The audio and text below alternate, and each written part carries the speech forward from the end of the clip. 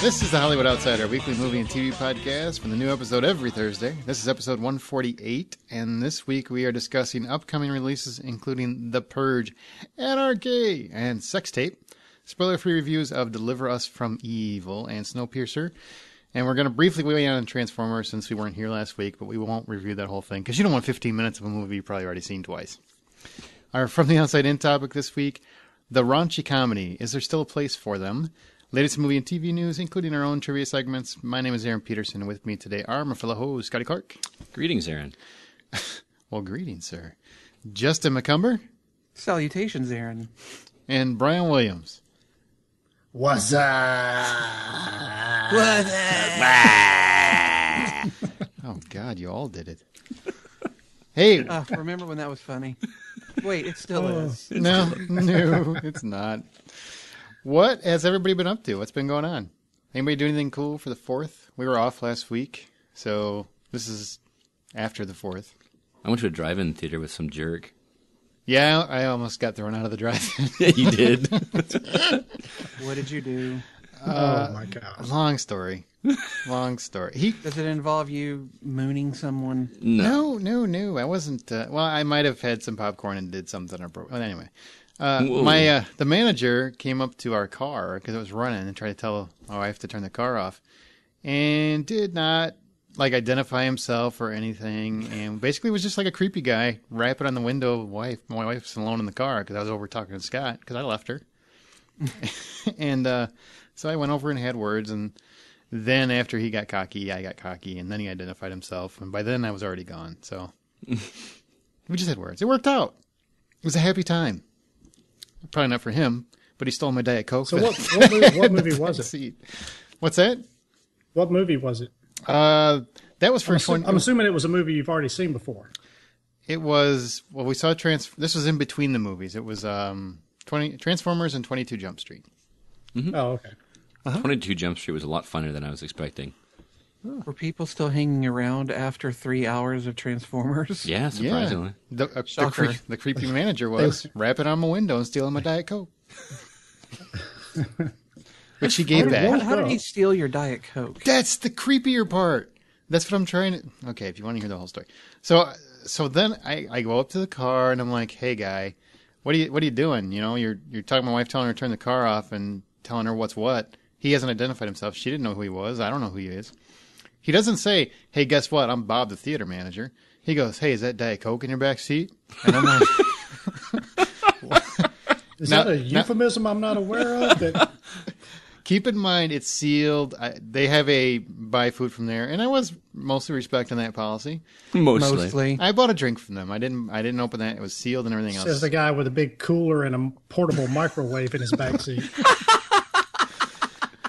Well, anyway, he's got one of those carburetor barbecues. Yeah. And what's his motto? Buy popcorn. Yeah. What a dick! I did. Deserved your ass kicked. I bought popcorn. I bought snacks. I bought a pop. I bought it all. Anyway, and then he's like, "Well, can I take that and I'll hold it and I'll give it to you when the movie's over?" Still hasn't said, "Hey, guess what? I manage this theater." And now you can go with, "Well, I assume," but if you saw him, no, you wouldn't. You do not assume. So I said, well, he is the guy that sold me my ticket, so... I wasn't in your line, Chief, so a little 16-year-old girl sold me mine. Probably the one line you preferred to be in. You didn't buy them in the car? What's that? Was Scotty in your car? He was in the car next to me. Oh, okay. Anyway, it ended up... we didn't shake hands, but we worked it out, and I enjoyed the next film stewing in my car. Did you get your Diet Coke back? Yeah, I did. Yep. Sure did. This is America. That would be the most awkward conversation to have. Can I confiscate your food, please? It would have been fine if you would have said, hey, I work for the drive-in, and I'm going to have to take that. Invest in some polo shirts or something. Yeah, wear a name tag. Do you have a badge? I was going to say, he didn't have a name tag or anything? Nope. No lanyard, nothing. Anybody else do anything besides my drama? Wow, nothing that exciting. Recorded a podcast. Oh, yeah, you did that. Michael Bay. There was almost as many explosions in that as there were at the drive-in. Who did he do that commercial for where he kept talking about how awesome he liked things? Yeah, I don't remember who it was, but I remember the commercial. Yeah. To me, that was one of those moments where I'm like, yeah, all right, he's not too bad a guy. He obviously knows this is his reputation, and he's just fine with it. So fuck it. And did anybody actually go anywhere? Do anything? No, my dogs get really afraid when fireworks go off, so we stay home and tend to them because they need caring for. I had to go downtown and watch a parade. I wish I could understand the appeal of parade. It feels like a bunch of people watching traffic. It is pretty much. Parades are accurate. dumb. I just don't get it. Especially I think because, they're a product of a bygone era that we're all kind of past now. Well, the number of people downtown would... parades are awful. I mean, they're like some guy put together the crappiest float he could, slapped on a banner with whatever his firehouse name is. It's mostly politicians in ours. It's like... I don't see the only appeal to parades they should allow anymore: Macy's Thanksgiving Day Parade Victoria's and Secret. Mardi Gras. Oh, And that's fucking it. Yeah. Did you say Victoria's Secret? Yes, Victoria's Secret. There's a Victoria's Secret's parade? Either way, All you right, got well, some. if Victoria's Secret Either way, you wants got to some do a big old parade, balloons. Well, guys, we're coming up on our. I'm sure everybody's like, "Are you ever going to talk about movies?" We're coming up to our 150th episode. That means 3 years. 1, 2, 3. Actually, wouldn't I still ain't seen a 153? fucking nickel. That's pretty much 156. 150. It's an even number. That's what we're going with. I don't want to have to go through 156. That just seems so complicated. 150 is nice and round, and that's Well, that's we good. miss a couple episodes each year for holidays, so There you go. See, Justin's got it covered. Should we do anything special? Is there anything special we should do? wait No? till 200, I think. Yeah, that's what I say. Okay, that I'm saves me looking a lot forward of to the trouble. 300th episode, then we're going Spartan on this bitch. That's right. I'm still catching flack for 100. I want to give it a little bit, a few more weeks. He's going to start drinking now. Yeah, it's still too soon. Still too soon. You know, I had somebody ask me the other day, like, what episode should I go back and listen to? And I said, episode 100. Brian was hammered. The two most downloaded unrecent episodes, or non-recent, however you put that, would be the 100th, Drunk Brian, and the pilot, which nobody should Ew. really listen to that one. Yeah, that was when we were... That sounded terrible. Everybody's on a different level, literally. Yeah. One's far away, one's really close. We can't get it figured out. Weren't we sitting, like, on a card table or something, too? Like, I don't remember what it was. It was It's like when we're... not well done. It's Yeah. horribly done. That's like watching like the original, the very first Seinfeld episode. Oh, that whole season is hard to watch. It's just, it's. Ugh. We were good by like 9 or 10. So, 8 or 9, 6. Whenever we started having guests, let's put it there because I 9 don't or want to 10 offend anyone. months later, we were good. We're better. We were having, like... Brian corrected. He's like, we're still not good. We had, like, 4 flashbacks every episode. Do you remember that? Yeah, everybody. Yeah, that was my genius idea. All right. Did you hear while we were out that Mark Wahlberg and The Rock both might have new franchises? I heard about Mark Wahlberg. I didn't He hear might about be the that. $6 Million Man, and then The Rock is looking at being the Jansen directive. It's some series The from $12 million man. He would be really expensive. Whatever happened to Spy Hunter? That fell through. That's done. I Done. never heard about that, but it just, from where I was sitting, it just seemed to kind of disappear quietly. I never really heard anything about it. Yeah, that was years ago. I just, for some reason, thought of it.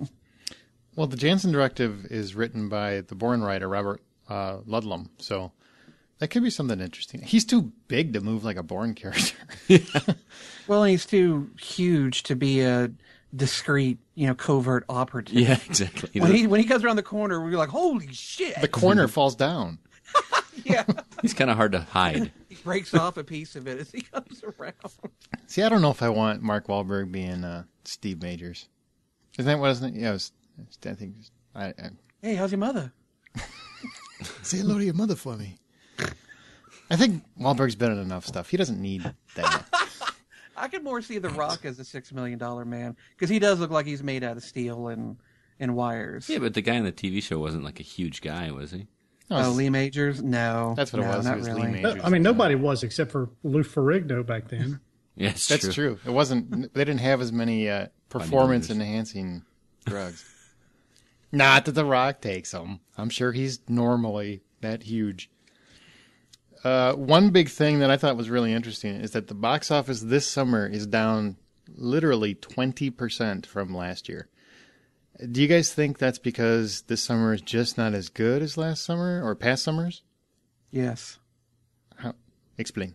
Elaborate. Well, last summer we had quite a few, and then the summer before that, we had a lot more films that kept me coming to the theater. But this year when we did our films we want to see during the summer, it seemed like I had a long list that I wanted to see. Yet it's coming up on the middle of July, and I don't feel like I've seen that many.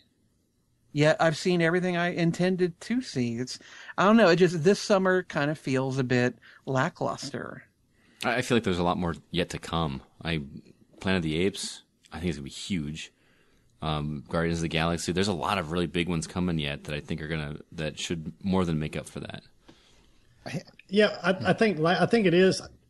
I think part of the reason why though is we almost complained about it last year, and that was literally every single weekend there was a huge tentpole movie being opened up, and it really hurt a lot of those larger titles like Lone Ranger and Battleship I think was in there too or something like that. That was 2 years ago. Battleship was the one. Was it? Yeah. It feels like yesterday, but anyway. But it did. The point is that it really it seemed to hurt a number of these that would probably do well if it was one of the top, say, 5 or 6 opening over the summer. But when there was a huge one every single weekend, it really, I can't see this year being anything but down from last year. Well, plus 4th of July was on a Friday this year. And 4th of July is normally like a huge movie weekend, right? It is. It does take away from and that. Most that's everybody, not 20%. I think it's just... Well, I mean, it's one weekend, but I mean, that could be a big part of it. That's a big part. I think there's just a lot of retreads. There really weren't too many movies that people were just raving about. I think maybe Edge of Tomorrow, X-Men, Days of Future Past, and that's really been about it. I mean, some of the other ones have hit, like 22 Jump Street's done well and stuff, but How to Train Your Dragon really is kind of a flop compared to where, I mean, it's not even going to make what the first movie made, and Edge of Tomorrow is really not done well here. It's done fine overseas. And then Spider-Man, just barely make 200 million, which is the lowest grossing of all of them. So, I mean, it's just, I think maybe, and if you look back at our scores and stuff, just from our reviews, much lower than last year. So I think there's a lot better product. Well, we do have the Guardians of the Galaxy coming. For me, that is the saving grace of this summer. Aren't you calling it best movie of the year? Damn near, yeah. Everything I see, it looks more and more awesome. It seems to have just about the best soundtrack of the year, that's for sure. Oh, yeah. The music works so well in those trailers. Ooga, ooga, ooga, Drew. I'm still going with Dawn of the Planet of the Apes. I think that just looks fantastic. I do too. Me too. I just watched. I think it looks fine. I don't know if mass audiences are ready for horse riding apes. We'll just have to see. But we can handle like gun toting raccoons. Yeah. Hells to the yes. Talking trees. Again, yes. That shoot guns. Here's the cool thing about Planet of the Apes that amazes me. I just watched the other one last night, actually, the 2011 one, and they had a trailer for it on TV after we got done watching, and it was insane how much more detailed it looks after just 3 years. The monkey work? The monkey work, yes. The monkey face? Did you guys watch any of the prequels for that? The little short films? Yes, I did. Like that fill in the gaps? Oh, I didn't know that it existed. Yep, they were on Entertainment Weekly. I'll send you the link. Yeah. Cool. It's good stuff, man. It gets me more pumped. Yeah, the first two were okay. The last one was better than the other two, but yeah, it was a good little filler. I think those two movies combined, plus Expendables 3 and that awesomeness, will help save the box office. Let's go into a couple of big things. Disney is now developing a live-action Dumbo movie.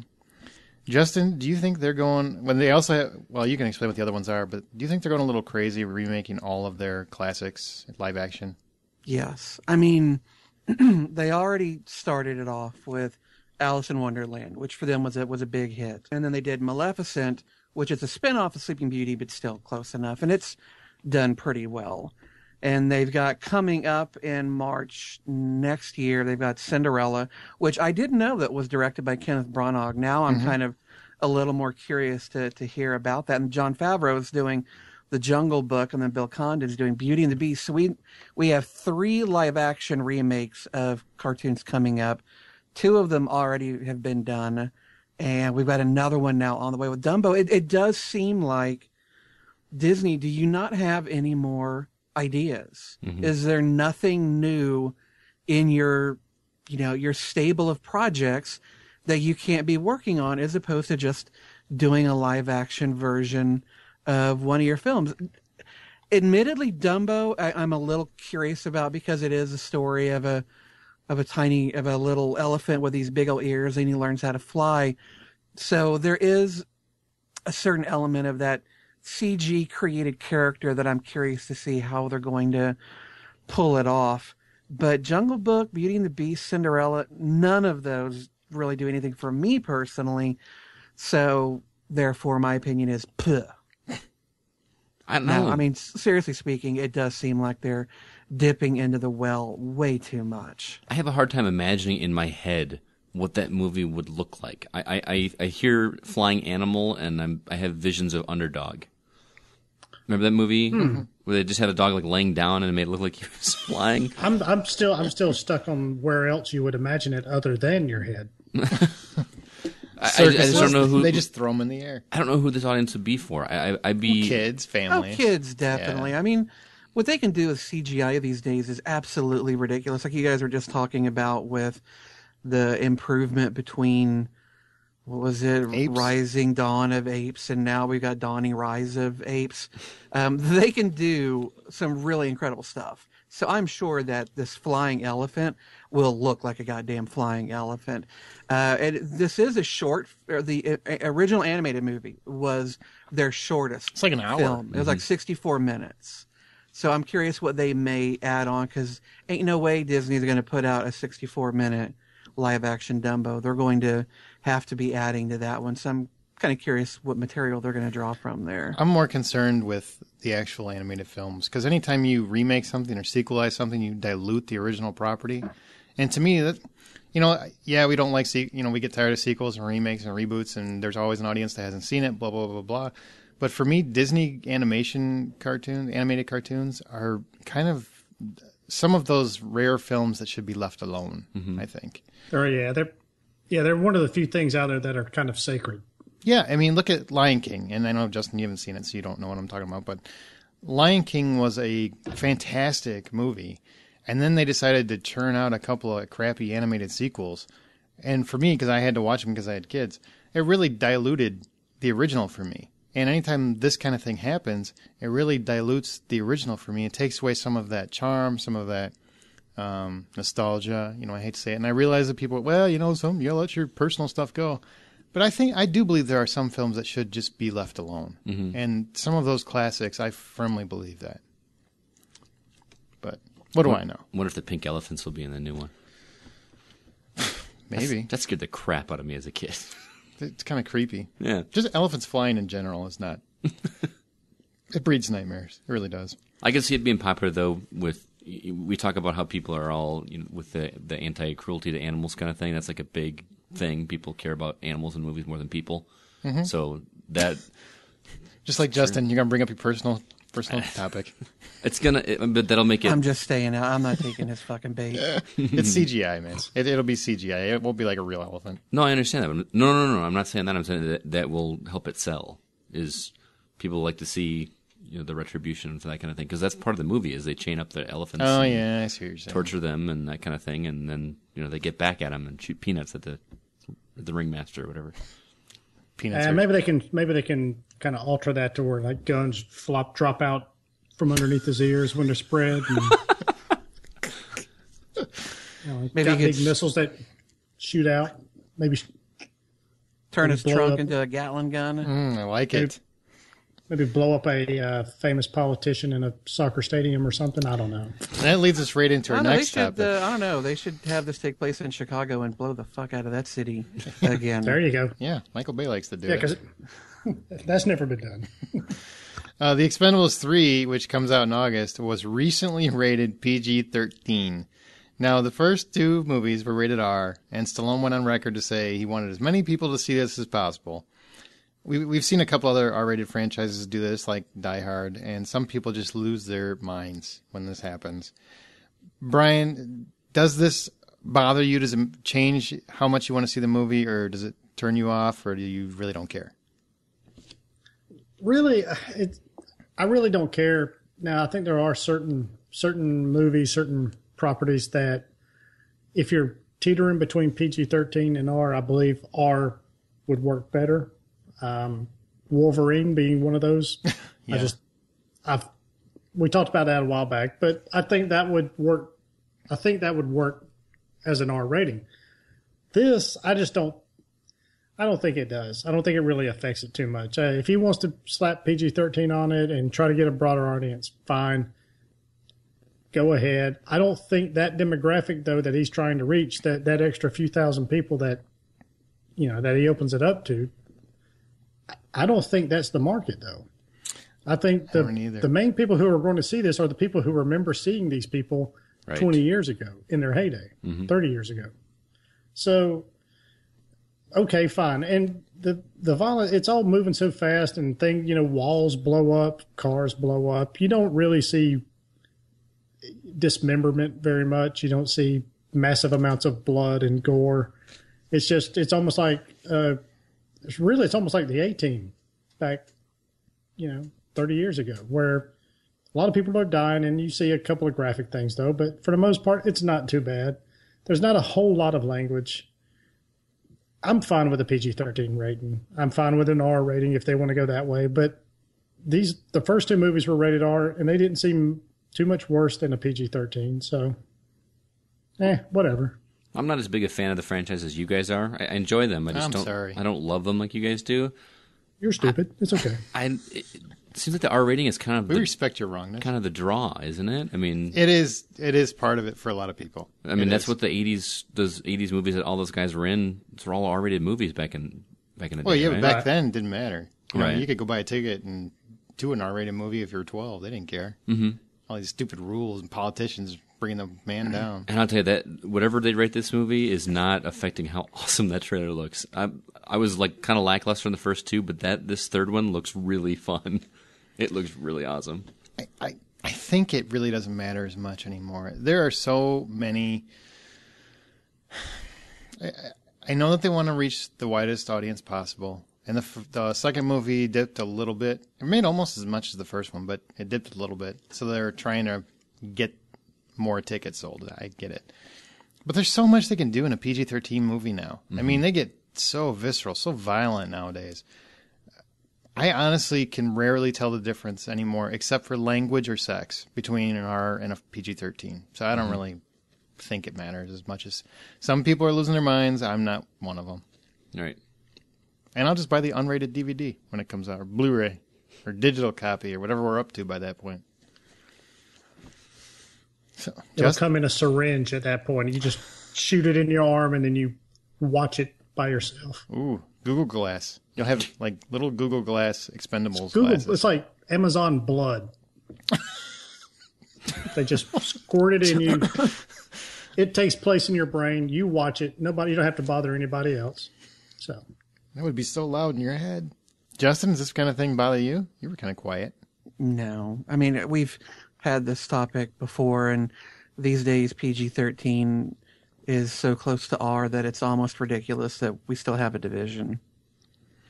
And for this movie, I don't care. Now, what about $600 million that AMC is dropping into their theaters to renovate them with recliner seating? Is it worth it to you? Is it worth it to you to have recliner seating when you go to the theater? And would you pay extra if you have to for those seats? Because they're going to charge a premium. Well, you asked, is it worth it to me? Like, to my current ticket price, is it worth it, or what do you mean? Ticket price right now is $10. They add recliner seats, it's going to go up to $13. Is that $3 worth it to you to have recliner seating? Absolutely not. Yes. I'm a total cheap bastard. I try to get my movie as cheap as possible. I go to the matinees. I don't know the last time I paid for a full movie ticket price, because I don't want to spend that kind of money there, and I go too often to have that big of a budget. For me, recliner is when I'm sitting at home in my home theater with my surround sound and I'm comfortable. I'm not in a public place. There's something about putting your feet up. It drives me crazy when I'm in a theater and there's some dude in front of me that's got his feet like propped up on the seat ahead of him. You're not at home. You know, I mean, if the recliner's there, it's fine. Use it, but to me, that's a home. You'd rather viewing. leave the seats like they are now and pay the $10 than pay $13. I don't have a problem with it myself. If it's going to affect my price, I don't want it. I'm not going to pay extra. If I have a choice to go to a regular movie or go to one that has a recliner, I am not going to pay an extra $3 to have a recliner. That's just ridiculous to me. And the other thing is, it's a public place. How good a shape do you think those recliners are going to last with people? I mean, they're going to have to. Every theater I go to, you got those sponge filled with the shag carpet stuff on the top, and then you mean that fart soaked cushion. Yeah, exactly. And then you kind seats. of shift in there, and your arm sinks down into the armrest, and and all that stuff's just, hey, give me some kind of vinyl or leather fake stuff that you can wipe clean. So I can stick to it. That sounds sexy. No, theaters are so cold, you ain't going to stick to it unless you're just, Well, unless you're Aaron. Yeah, I go in there in my underwear. You just Good than your coochie cutters. Yeah. sitting there Al Bundy style with your hand out on your whitey tighties. That's just at the kids' movies. Yeah, that's what I do for the kids' movies. So what about you two? Justin? I mean, I've been to a theater that's had recliners, and it was a luxurious experience. I highly recommend it. And I am not a cheap ass. If it's $3 and I get to sit in the most comfortable chair possible, I'm all for it. Yes. Yeah, I'm with Justin on that. If it was if it was available in my area, which I think we just got fax machines last week down here, so I don't foresee this coming my way very soon. So 15 minutes per page. Yeah. So this 56K modem rocks so much faster. Anyway, it's just one of those. I do enjoy my movie experience. Unfortunately, I don't check out 2 or 3 movies a week, but I try to make a point to go see the larger ones at least. And if I'm going to do that, why not make it as comfortable as possible? Especially I know Justin, for a long movie. Right. And Justin, I know you said you went to one that had even, what was it like? It was reserved seating. Reserved seating. Mm-hmm. See, I would love that. Yep. Popcorn was provided, reserved seating, all recliners. It was expensive, but it was worth it. My wife and I really enjoyed that experience. And if more theaters were to start adding, it doesn't even have to be reserved. As long as they had more comfortable seating, I would definitely take them up on that. I have been to a reserve seating. And personally, I don't like sweaty dude bros rubbing against my shoulder.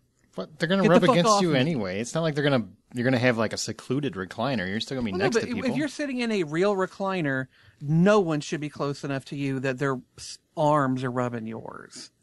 Yeah, you're not playing that game. Whose elbow goes at the front of the armrest and whose elbow goes at the back? That's right. You shouldn't be playing that game.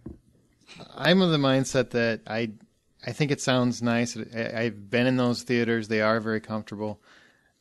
If it's $1 or $2, that's one thing. But if it's like $5-6 a ticket, no, I don't need it. I'm kind of, I hate to say it, I'm with Scott on that one. I think it's not worth it for the limited amount of time I'm there. But if it's only a couple bucks, it's absolutely worth it. So it's really a matter of how much are we talking. Well, you're not really going to see a price increase until like a year later. Until like a year later, yeah. So but by I will that time, you'll kind of forget they actually did the upgrade, and you'll be like, holy crap, what do you mean it's $13 I'm going to forget. Scott's going to remind me every time he goes to a theater. He's going to be like, I got to go to that goddamn movie. It's $3 extra. What a cheap ass. Hey, it's budgeting. If you budget, I get it. It makes sense to me. Now, a listener who asked to remain anonymous, well, that's fine, posed this question, spurred from our recent Michael Bay episode. Critics often refer to cinema, especially when they're knocking something they don't like. So how do we, the hoes, define cinema? Should there be a difference? I mean, in the writing world or in the book world, there's this thing called not literature. It's goddamn. I just had the word in my head a second ago. Ecclesiastical. And now it's completely run out. No, it's eucalyptus. Literary. Oh, if you are a literary, wow, I was kind of going for thinking to be a little bit more difficult. Word. No, not it's quite, literary. not quite so literal. What's the word I'm looking for? Art. Then that means you are a writer of of high caliber, and your stories are usually it's put on people who write stories about people overcoming disease or addiction or troubled families. It's for me, it's a code word that means everything else is less than. I mean, if your book has a monster or a laser gun in it or a spy, then that's not real literature. Only literary writers write that. It's the same thing with movies. You know, Criterion, they only put out DVDs of cinema, high art films. And for me, it's a bullshit definition. Movies are movies, whether they're big blockbuster blow-em-ups or an art house piece. They're all just movies, and I am not going to allow someone to say that certain films are going to be considered cinema, meaning lofty, and then everything else is just, well, that's just a movie. To me, that's bullshit. So I don't define it because I refuse to use it. You goat man. Scotty? I pretty much agree. I wasn't even really realizing that we were looking at the difference in term between cinema and movie, but to me, they're the same thing. I gave it a real simple definition of any enjoyable audio video experience that you have in a theater. I mean, real basic. Sounds good to me. What about you, Brian? Well, first of all, I have the Criterion Collection copy of Armageddon. They did Armageddon? Oh, yes. Yeah. Yes, they did. Well, then I guess that shoots your Criterion theory. Shit. But I mean, I see cinema as it's an umbrella. I mean, it includes Casablanca and it includes Clerks. I mean, it includes everything. So, I mean, from Dumb and Dumber to Citizen Kane, it includes everything. But in the way that critics use it, they use it as a snobby word to say... Some critics, not all. Okay. Yeah. Well, the general tone is, I mean, if they say this isn't great cinema, they're saying that something is not very up to their pish-posh standards of, well, I spent $40,000 on an education where I get to watch foreign movies and blah, blah, blah, blah, blah, blah, blah. I'm like, yeah, well, I rented, the same movie at Redbox for about $2, so fuck off.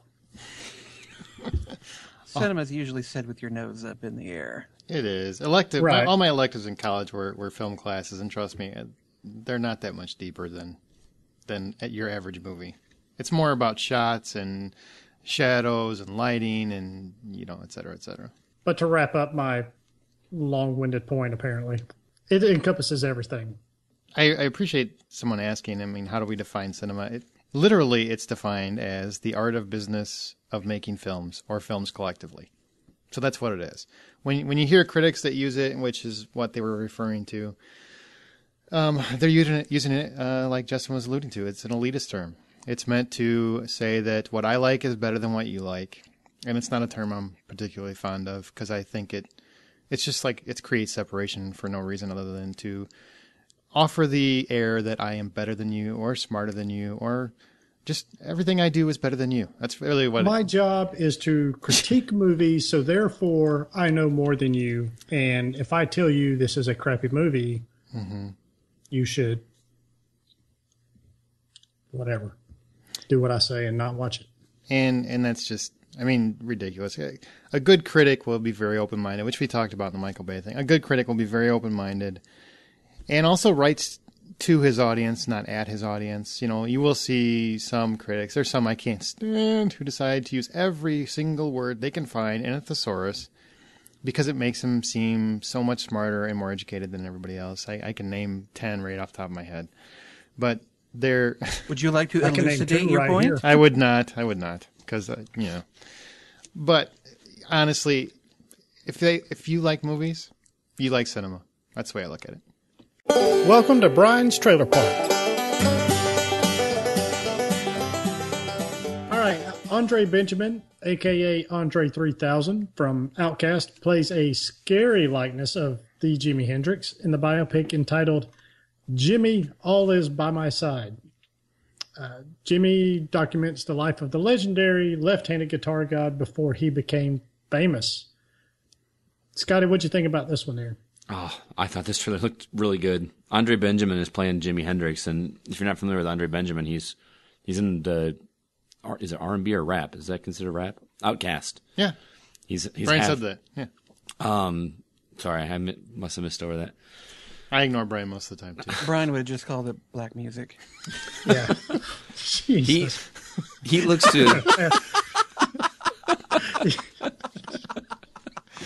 I'm sorry, Eric. Go ahead. See, if we weren't recording, I would probably play off that joke, but I just don't know. There's way too many people listening that could. Yep. That You never know what may Aaron will get do it. with it. Right, exactly. And the way Aaron edits, you don't know how that's going to come out. I'll make it a loop. Anyway, Andre Benjamin looks to have pulled off Jimmy better than any other actor has done a musician since Val Kilmer to Jim Morrison. Like, you know, Well, I think that's a bold statement, sir. oh man, he just looks and feels like and sounds like Jimi Hendrix. It just I absolutely can't wait to see this one. You know, it's one of those we already know the ending. Obviously, it's not going to be a super happy ending, but just to see He blows up the asteroid. Yeah, exactly. The ship sinks. But that's one of those iconic musicians that was taken away just way too early. And you're the one that was super pumped for this, right? Oh, yeah. Why so much for this? Is he a hero of yours? You just like the fact that he OD'd or what? No, I mean, he was so young and so talented. I mean, Scotty there's loves drug addicts. yeah. Well, I mean, you guys know me. I love the music scene and that kind of thing, and these background stories about how their rise. And that's I talked about the one with the Four Seasons, that movie, Jersey Boys. Jersey Boys. And to me, that background story just wasn't that interesting. They're you know, that whole story told their life up until they're in their 60s and 70s. With Jimi Hendrix, he died at like 17 or something like that. No, he was 27. 20. Oh wow, I'm sorry. I thought I was much younger than That's that. a whole decade later. Yep. Boy, you were off base. He's just making up what's biography. interesting though, I is forgot to carry the a lot one. of musicians have died at 27. Oh really? A lot of them. Really? Yeah, it's a weird coincidence of 27 and musicians dying. But my point is that there's not a whole lot of time for less interesting things to happen. You're going to see a lot of rise to how he got there and some of his backstory. I can't wait to see it. It looks so good.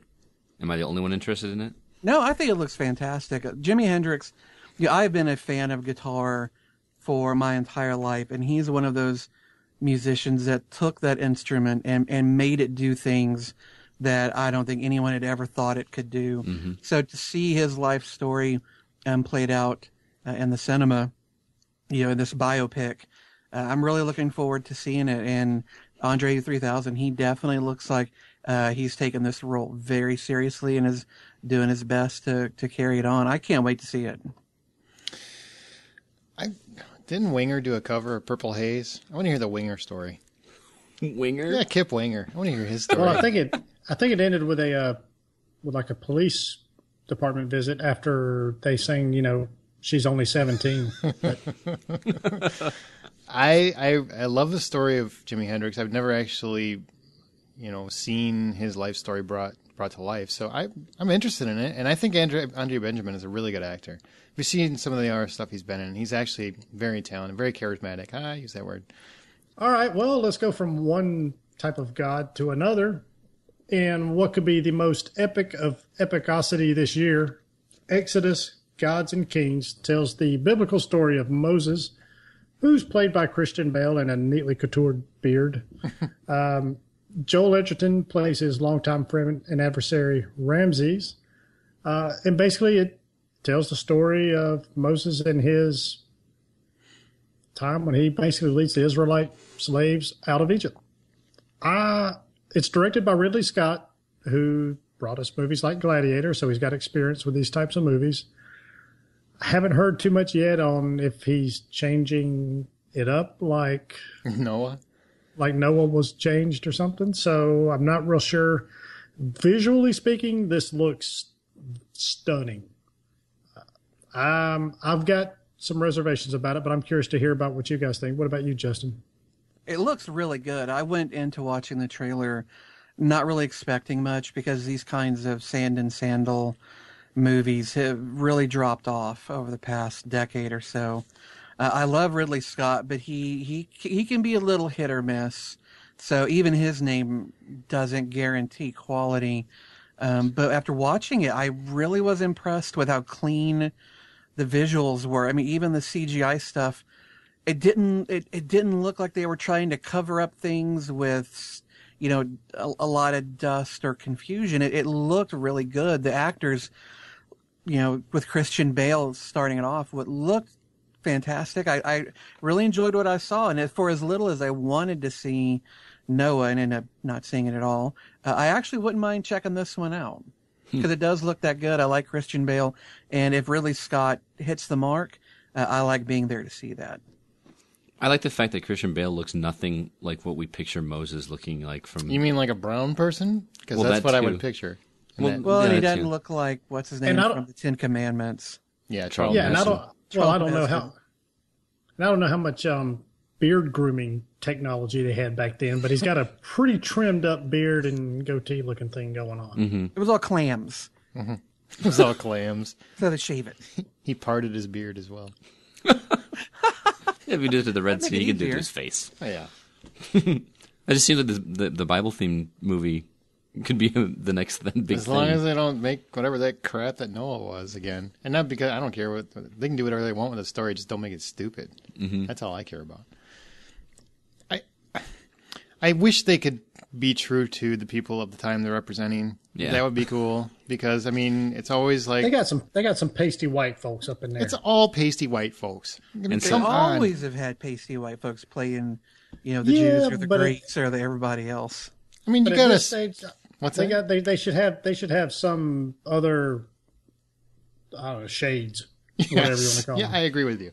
Yes, have somebody that actually represents someone in that culture. That would be fantastic. But I get it. I guess that Christian Bale sells, so they got to go with him.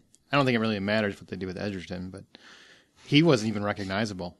With as committed to his roles as he usually is, I'm kind of surprised he didn't pull a Robert Downey Jr. Tropic Thunder, just going the whole hog and the dude played the dude played another dude. What do you mean, you people? Yeah, what do you mean, you people? You get an Australian to play an Egyptian. I mean, you got Sigourney Weaver, and you've even got Aaron Paul. I don't know if you guys realize that, but Aaron Paul is in it. I saw the name. I didn't see him in the trailer. If he's in there, I missed him. I didn't see Sigourney Weaver there. I saw Sigourney Weaver. They show her. She's the mom. She's really pale.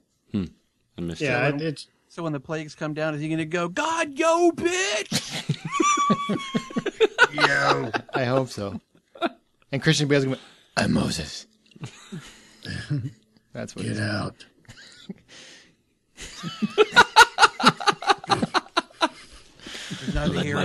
Let my people go. Let my people go. We're leaving. Oh. All right, wrap this up. Let's get the hell out of here. All right. Well, that's Exodus. You know what I'm saying? Oh, it's awesome. Zing. All right. Well, Exodus, Gods and Kings opens up December 12th later this year. I didn't really have it. I don't know if you guys found it, but I didn't find a release date for Jimmy All Is By My Side, but it does release in the UK on August 8th. So let us know how it is. Sounds good.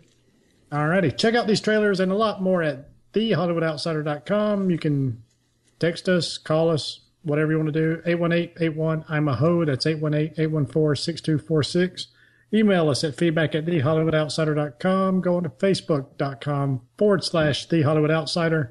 Like us, message us, join our group. We've got a group there, so have a good time with that. Pretty interactive with that. Tweet us at H_outsider. And of course, you can get your I'm a Ho t-shirts because they're pretty freaking awesome at thehollywoodoutsider.com. All right. Now let's go to the big screen and review any new releases. The first one is one I was dying to see and didn't get a chance to. Deliver Us from Evil. Justin, tell us about it. All right, well, this is the latest horror film written and directed by Scott Derrickson, who also brought us Sinister and The Exorcism of Emily Rose.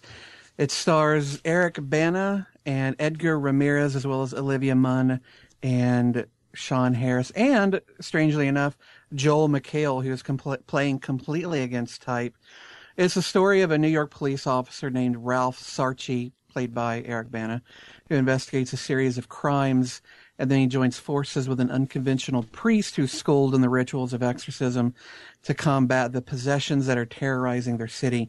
It's most possession movies either take place in a single structure, like The Exorcist, or they take place in a small area, somewhere removed from modernity, removed from the big city, which kind of helps create that air of isolation that, something like a possession kind of movie needs. But this one takes place right in New York City. So right from the get-go, you're in the middle of lots of people, lots of cars, concrete buildings everywhere. So it starts off with its own unique feel. Though I must say it actually starts off over in, I think it's Iraq or Afghanistan, with a really interesting opening few minutes to show where this evil initially comes from, and then it moves to New York. I enjoyed the movie for the most part. I mean, Scott Derrickson is a capable writer and director, and I thought Eric Bana and Edgar Ramirez were both really good. Olivia Munn actually surprised me with just how good she was. It wasn't a downplayed performance, but it was a very honest performance as this mother who is, scared for what her child is going through, scared for what her husband is going through. And I thought she did a remarkable job showing some real acting chops. But sadly, I don't know if it's because I've seen too many horror movies and so I'm numb, or if it's something else, but the scares in this really, for the most part, didn't live up to what I wanted them to be. There were a few moments and a couple of boo scares that got me, but for the most part, it didn't do for me what films like Paranormal Activity did, or The Exorcist did, or The Conjuring. Mm-hmm. I love The Conjuring. I thought that was a fantastic film, and it did so much of what really, really works, but this one just didn't quite catch it. And I wished it had, because I was really looking forward to a good horror film in the middle of summer, and I kind of got just an average horror film. 1 out of $10. If I'm feeling really, really generous, I'd give it a 7, but in all actuality, I'm going to give it a 6. Eric Bana was great. Edgar Ramirez was great. Other than that, and Olivia Munn, there's not much going on here. That's too bad. Rent it. Maybe your experience will be different when it comes out. Well, it'll be coming out soon because it didn't do that well, but we'll get there. Scott, you and I both saw Snowpiercer, finally. Snowpiercer is one we've been talking about quite a bit. One of our listeners got a chance to see before we did and highly recommended it. The story takes place in the future where global warming has taken such a toll that the government decides to do something about it. And whatever they tried to do failed and caused the world to go into a deep freeze. That sounds about right. The only survivors left live on a high-speed train built by a guy that's only known as Wilford. And the people have been split into different classes of survivors, where the upper class live in the front, the cars towards the front of the train, while those less fortunate live towards the back. Curtis, who's played by Chris Evans, heads up a group of lower-class train citizens who are fed up with being treated like scum, and they basically force their way towards the engine of the train in order to make an attempt towards equality, as well as to discover what's actually going on. You find some interesting things about... Holy crap, you do. Yeah. Yes. So I found this story really refreshing. It was original. It was a cool idea. There were some really interesting ideas throughout that really surprised me. How did you feel about it? It's based on a book, too. I don't know if you knew that, but there's people have been talking about this movie for so long. We've talked about it. David McGrath is actually the listener that recommended it way back when. He saw it, I think, like Korea is where he was. And, he's been raving about it. We were debating if we were ever going to see the original cut because they were talking about clipping it. It's not so much, hey, this is a genius story that's never been told. It's basically Hunger Games on a bullet train. But it's told so clever, and it's like a mesh of completely different styles and tones. The way that it's really the way that the story is told that makes the movie so good to me. Mm-hmm. It's not so much the story. I think the story is fairly bleak and basic. It's not overly convoluted. Right. It's just very interesting and it moves forward. And I really like how they examine exactly what the people in different classes, what their jobs really are, what they're there for. And as you move throughout the train, you see different aspects of those different classes of system. Correct. Like every car almost feels like a different movie to right. a degree. Which is so cool because you basically have a different set as they move their way up to the train. Yeah. And you start to learn how the train works and functions, and and how a society could actually work in that small of a space, and you find it very believable. Yeah, because when it starts, I'll be honest, even though I was really excited to see it, when it first starts and they explain what's going on, I'm like, what? This makes no sense. They got a train that goes around the world continuously for 17 years, going on its 18th year. And that's it. I mean, that's all that's left. I just didn't understand how that could happen. And as it goes, it makes a lot more sense. Mm-hmm. So, well, it's important to note too, like you mentioned, that this is a South Korean film, but most of the actors in it are American actors. mm-hmm. And the headliner, obviously, Chris Evans. I thought he did a really fantastic job. He's really proven that he's got a very high range of ability with his acting ability. Mm-hmm. How did you like him in this role?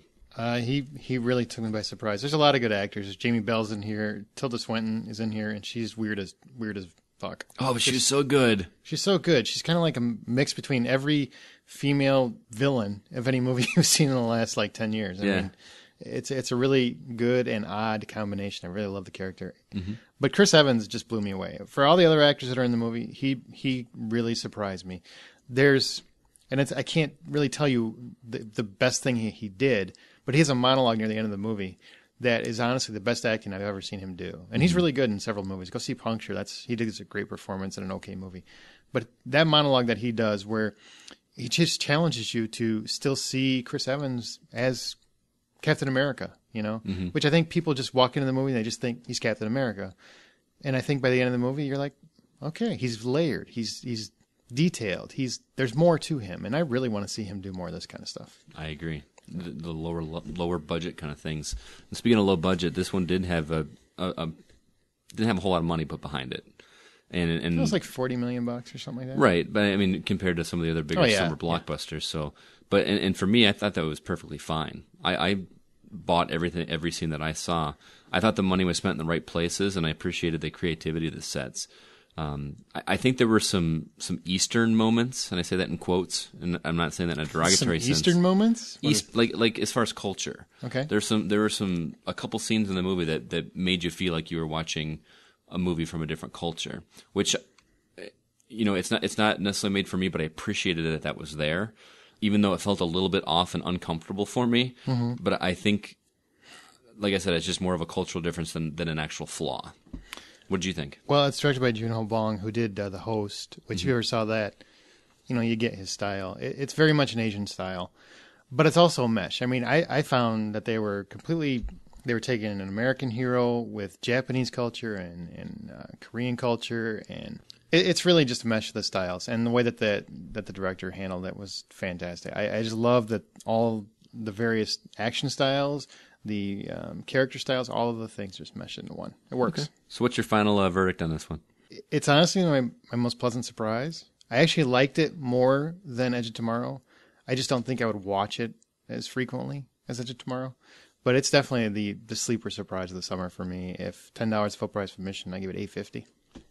It felt like to me like it could be a surprise hit as well. I hope more people will give it a chance. It's very accessible. It's a very accessible foreign film that I hope will bridge the gap between different cultures and future movie endeavors. I also gave it an $8.50. All right. And Transformers, we are not going to review that bitch because it's been out forever. But real quick, what was your guys' verdict? Did you like it? Didn't like it? Just real quick. It was a lot of fun. It lived up. I said this before. If you liked any of the previous Transformers, you'll like it. You'll like this a lot. If you hated them, you hate Michael Bay, then you're going to hate this. It's either way. It's not going to change your mind. I personally enjoy it, so I had a good time with it. Justin, I liked it quite a bit. There was a lot to love. I think the new styles for some of the Transformers were really, really well done. CGI has never been better. Fights were incredible, but it was entirely too long. Mm-hmm. Please, Michael Bay, I love your movies, but you are getting indulgent. Knock it off. 1 out of 10, I'd give it a 7.5.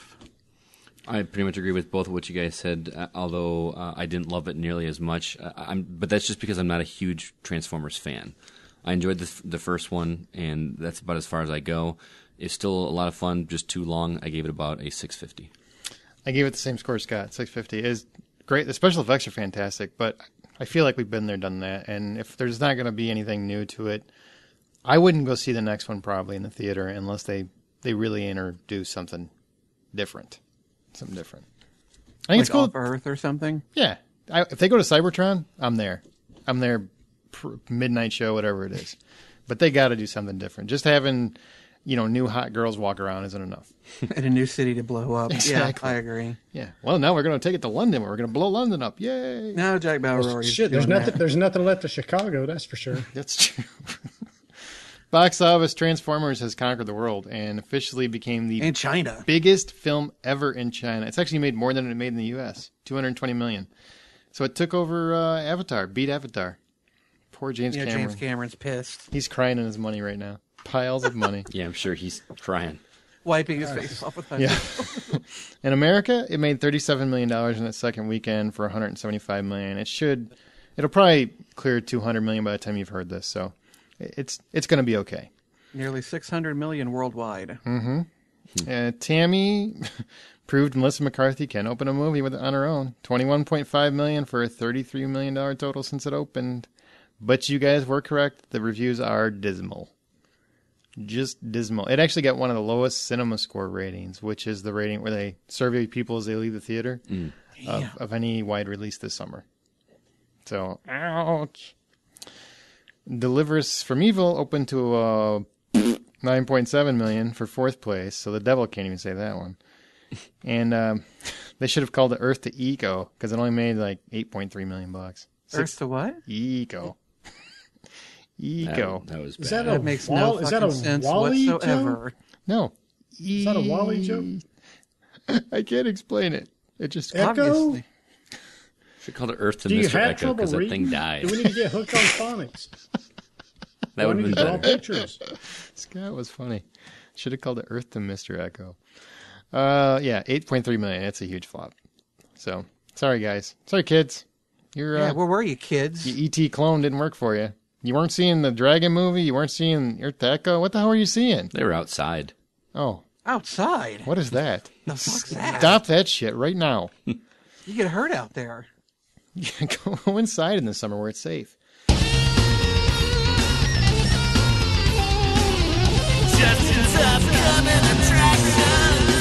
All right, folks, this week we have got 4 films we're going to be discussing, all of them opening up on July 18th. Our first film, in the past, I would have glibly just sidestepped it and moved on, but we've been called out a couple of times from parents wishing that we would talk about kids' movies more often and more fairly, so we will quickly do that. First one, Planes, Fire and Rescue. Directed by Roberts Gunaway. It features the voices of, oh my gosh, Dane Cook? This is what he's been doing? That's all he's been doing, yeah. And working out. He's pumped. Well, Dane you Cook, don't have to look. You don't have to look at him, so that's a good thing. Yeah, that's a very good thing. Ed Harris, Curtis Armstrong, whom some of you might remember as Booger from Revenge of the Nerds. And a whole Terry Hatcher, Brad Garrett, a whole bunch of voice actors. When world-famous air racer Dusty learns that his engine is damaged and he may never race again, he must shift gears and is launched into the world of aerial firefighting. God. Yeah, it seems like this 10 years ago would probably have just gone straight to video. It should have. But, don't pass go, don't stop in theaters, just go right to direct home video. But it is coming out in theaters. I know that the Planes movies and the Cars movies have all been really popular with kids, so maybe this is the movie that kids will finally go in and see. I don't know, but Mr. Pedophile Drift yourself, Aaron, any interest in this at all? Is this going to be your next kid pickup place? Well, I can tell you, I didn't prepare for this one. I was hoping you just skip right over. I can't do that. I cannot give short shrift to our parents. Man, I saw the first Planes. I trudged through it, and it's god awful. You don't need a sequel. Just call this movie No, the movie. No, the movie? No, the movie. Call it Burn It Down. God, it's so no. Just no. All right, I'm going to stop y'all there You could because I saw the first one also, and it's very bad. formulaic. It's very it's bad. Look, it's not exactly. No, it's cinema. It's cinema. Flipping the script on anything. It's cinema. It's very, it's what's happening from start to finish. Yeah. But again, and it's just cars with wings on it, basically. No, it's not. At least Cars had some funny jokes. There's the first one was not funny. Planes had its moments. It was I found it entertaining a little bit, mostly, somewhat. Most entertaining part was the credits. Yeah. So, and honestly, I got a kick out of the trailer for this, out of Planes, Fire and Rescue, and I'm kind of obligated to go see it because my wife is in the she is in the rescue industry. She is. She is a flight nurse. So I have been told that we will be going to see that. Are you kidding me? That's a connection of some kind? Because she's a flight nurse, you have to go see the Planes movie? Just because it says Fire and Rescue in the title? God, you're just an asshole tonight, aren't you? Just asking a legitimate question. Oh, yeah. All right. Yeah, because it's got she flies in helicopters. Well, I know what she does. And that is a part of the rescue stuff. So, yeah, it's part of that, like Justin said, it's part of that industry. So, and I'll be honest with you, I chuckled a few times in the trailer. So, I'm not fighting it too much. Besides, she's probably going to go see the Apes movie with me here this weekend, and she doesn't like that. Now I got it. All right. Now it makes sense. I'm with you. Back on board. Scotty, any interest in this? I'll be honest. I didn't watch the trailer because I read the format. It says we're moving on, so I didn't even bother. So, but I didn't have a whole lot of interest. But Brian's making me want to go back and look at it. What? But the title.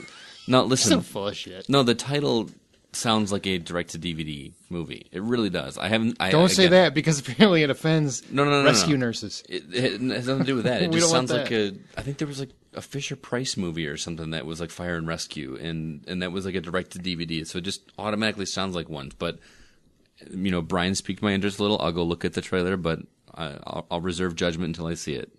You tell Molly I'm waiting for Michael Bay to make a real Fire and Rescue movie, because that I would love to see. Because they're action heroes. Didn't they make a lot of fire? I don't know about a lot of rescuing. It'd just be fire. Fire the movie. Yeah, well, Chicago's still waiting on some Fire and Rescue after his movie, so. All right, well, let's all move on. Scotty, you were very lackluster about this first film, but I bet this next one's got all your geeky bits just twitching. Video Games, the Movie. Now, this is a documentary written and directed by Jeremy Sneed, narrated by Sean Astin, for those of you who care who narrates it. Video Games, the Movie is a feature-length documentary that aims to educate and entertain audiences about how video games are made, marketed, and consumed by looking back at gaming history and culture through the eyes of game developers, publishers, and consumers. Scott, this is your moment. Video games is the topic. Dive in, please. And I'm allowed to talk about it? And he can't hit you. Yeah. Aaron, sit on your hands. Yeah, obviously there's no surprise that I'm interested in seeing this. It is a documentary, and I hope to check it out with some gamer buddies of mine. It's one, to be perfectly honest, I wish I could watch it like on iTunes or on demand or something instead of going to the theater. I don't need to see a documentary in the theater, So if that's not an option's not available, I will go check it out. It does look really interesting, but obviously I'm a gamer, so it's interesting to me. I don't think that a lot of non-gamers are going to check it out. What about it? No, seriously, as a avid gamer, and God, everybody knows you're avid. What about it is so? And don't get me wrong, I want to see it too. I'm just so you can tell people why it interests you. Why you want to see it. It makes my hobby relevant because there's so many people I think seriously think that video games are still just point grabs like they were back in the arcade days and the Atari 2600 games, where your only point in playing a game was to rack up points and get the highest score, and that's not at all what gaming is anymore. There's good narratives. That's about achievements. Yeah, achievements. That's why I play them. There's good narratives. There's interesting things going on. There's epic scores going on in it. Musical scores. There's a lot bigger things going on than bleeps and bloops on the screen like they were back in the day. And this is one of those things that.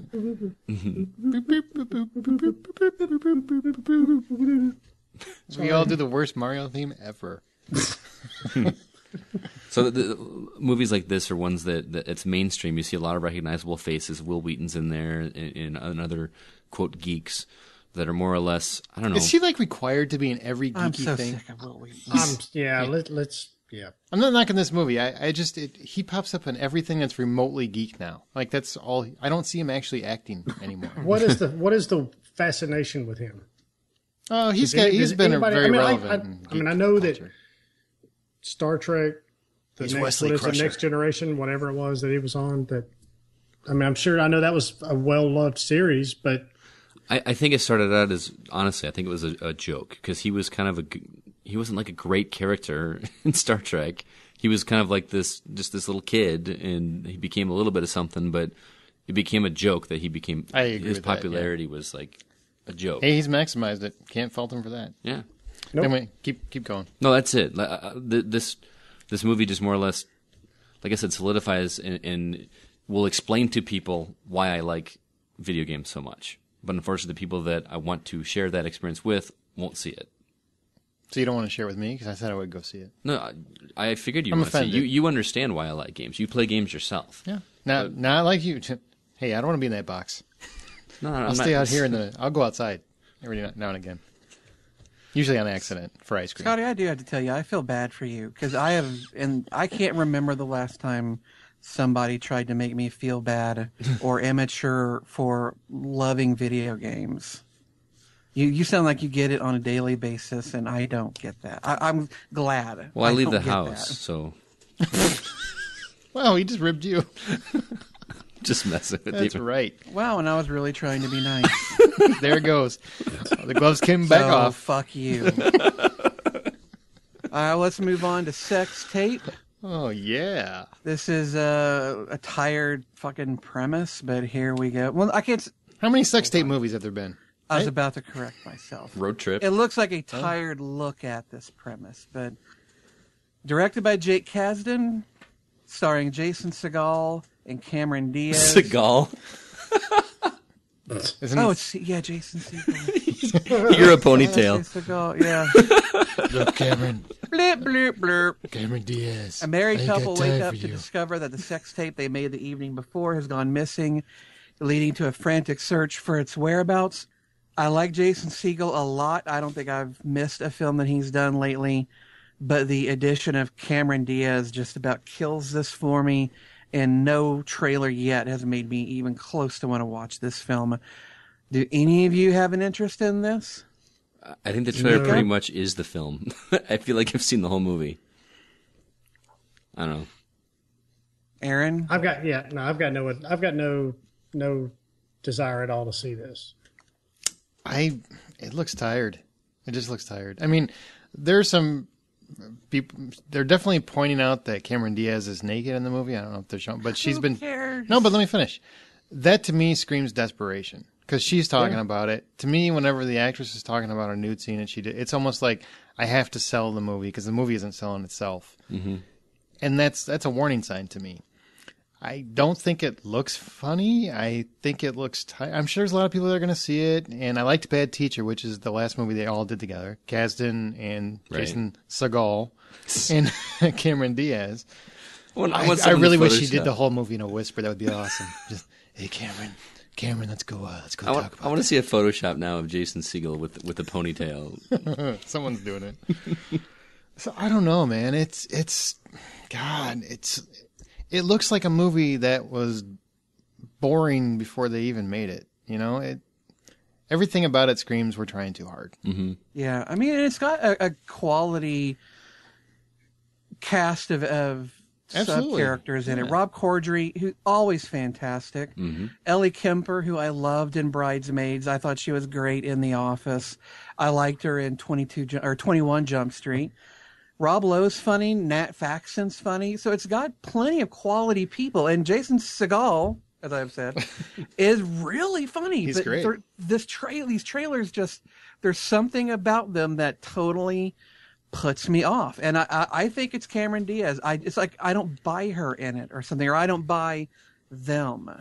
And maybe it's just because it's a movie about a modern technological convenience like the cloud that it kind of feels like they're just grabbing for something modern to wrap a movie around. Well, and I'm sure I already saw The Interns and it sucked. I'm assuming they will explain how this could possibly happen, because it isn't like you just have it on your device and it loads it to the cloud and sends it to all your family. Well, no, technically, if you have an Apple and you like put something in your iTunes directory, it does upload automatically. Well, yeah, but why would you put it in your iTunes, your sex tape in your iTunes directory?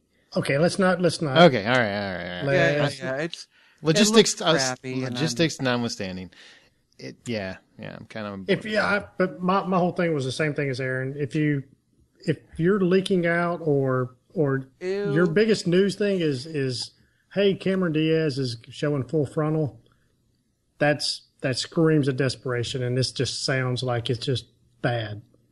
You know what if I want to see her full frontal that bad, I'll wait till the day after. I'll stalk her house. Well, I'll wait till the day after it airs, and I'll find it on like Mr. Skin or something like that. I mean, it's Brian's got a plan of attack. Yeah. He's got an RSS feed. Yeah. You know, the one thing that really bums me out is, and I talked about this when I reviewed The Other Woman, is that Cameron Diaz has always been, she's been a turnoff the last few years because she kind of played the same character over and over and over. Mm-hmm. And in that movie, I thought she was finally doing something a little different. I liked her in that. And this just looks back to what she always does. So to me, it's, that's the downside. She was really good in Bad Teacher. Yeah, she was. When she tries something different, she does really well. Well, hopefully later on in this episode, we'll have a better discussion about raunchy comedies. But for now, Sex Tape, I ain't even written yet. Last up, The Purge, Anarchy, written and directed by James DeMonaco, who I'm going to assume he did the first. He did not, but it doesn't matter. Purge, guess it really doesn't matter. This one stars Frank Grillo, Cameron Ejoji, and Zach Gilford. Yeah, there's basically... Frank Grillo is the only actor whose name I recognize, and even that's just barely. A young couple works to survive on the streets. Oh, no, wait. I'm sorry. James DeMonaco did direct the first one. My bad. There you go. Okay. Well, if you like the first one, then maybe you'll like this one, too, since he's in charge of it. A young couple works to survive on the streets after their car breaks down right as the annual purge commences. Now, these films, they sound like a bulimia documentary and not an actual horror film, but the first Purge, while it wasn't great, it had some good moments in it. Brian, are you at all interested in getting a little anarchy in your Purge? Yeah, definitely more so than some of these others. I was very pleasantly surprised with the first Purge movie, and I'm curious to see where they take it from here. So definitely. What about the rest of you? I actually haven't seen the first one completion yet. It's on HBO Go, and I'm actually in the middle of it, so I haven't finished it.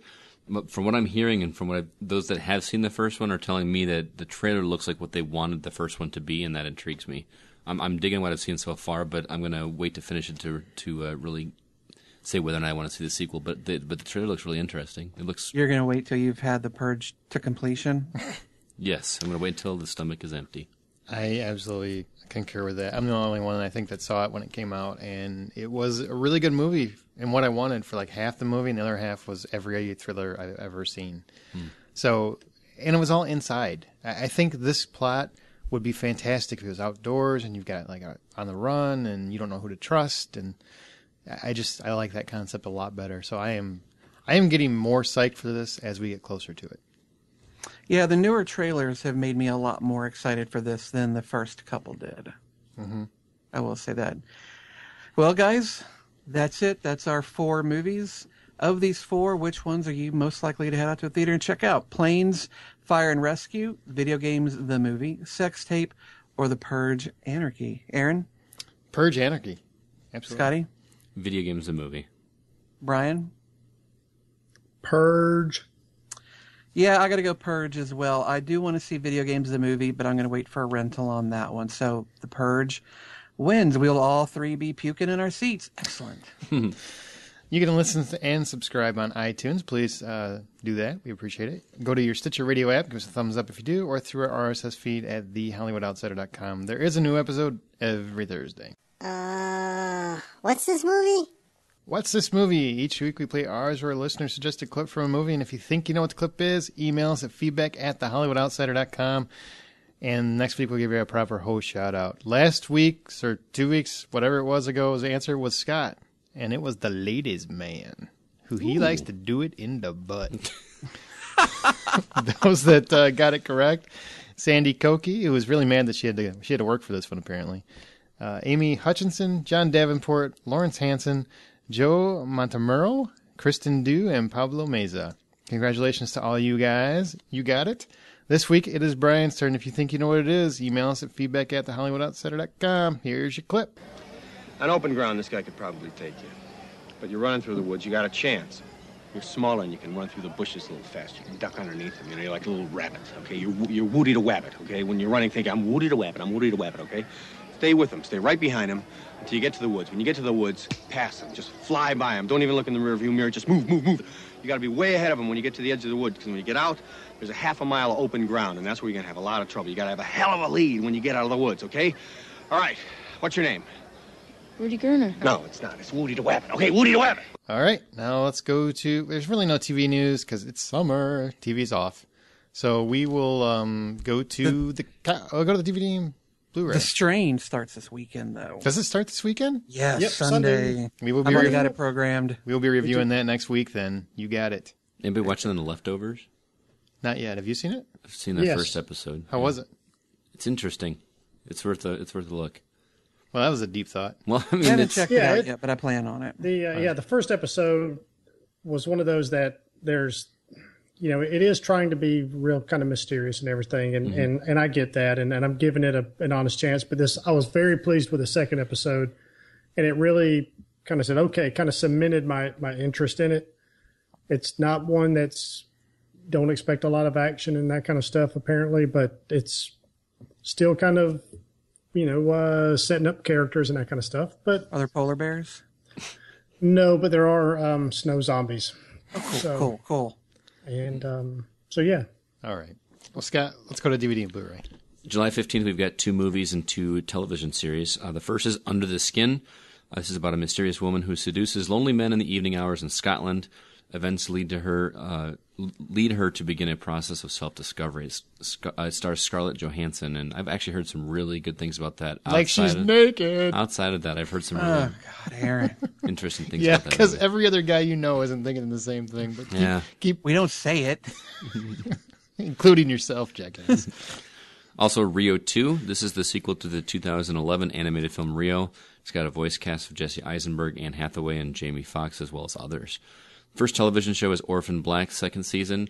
I have not watched this, but my Twitter feed is blowing up People about That this love show. first season was so good. I can't wait to watch the second season. I might check it out. A streetwise hustler is pulled into a compelling conspiracy after witnessing the suicide of a girl who looks just like her. That sounds kind of interesting. I may have to check that one out. And then lastly, Hell on Wheels, third season. Oh, I love that show. That's the AMC original show centered around the construction of the Transcontinental Railroad. If you like westerns, that's a really good show to watch. Brian actually got me hooked on it. So. Yeah.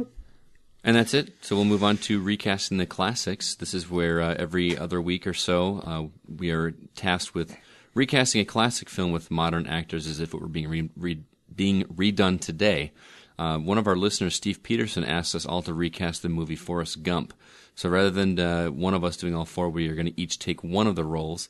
Brian's going to recast Bubba, Justin's going to recast Mama, I'm going to recast Jenny, and Aaron is going to recast Lieutenant Dan. I got the handicap guy. It's basically what's going on right here. All right. And then I guess we're going to each pick one for Forrest Gump. Yep. So, Brian, why don't you start us off with Bubba? All right. I went with Anthony Anderson. Kind of a chunky fella. Can do a little bit of comedy. Yeah, he's okay. I don't love him, but I think he's funny. he can probably do it. Yeah. He's acts definitely like like kind of Rita. hit or miss as far, but Bubba Gump was not exactly just over the top hilarious either. I mean, it was kind of a subdued comedy thing. Mm-hmm. So I like it. Sure. So- Mama? Next. What about Mama, Justin? I tried looking. Wrong movie. I went my bad. with Julia Roberts. I tried to find an actress that I thought could play, his mama from when he's a younger, from a boy till she's an older woman.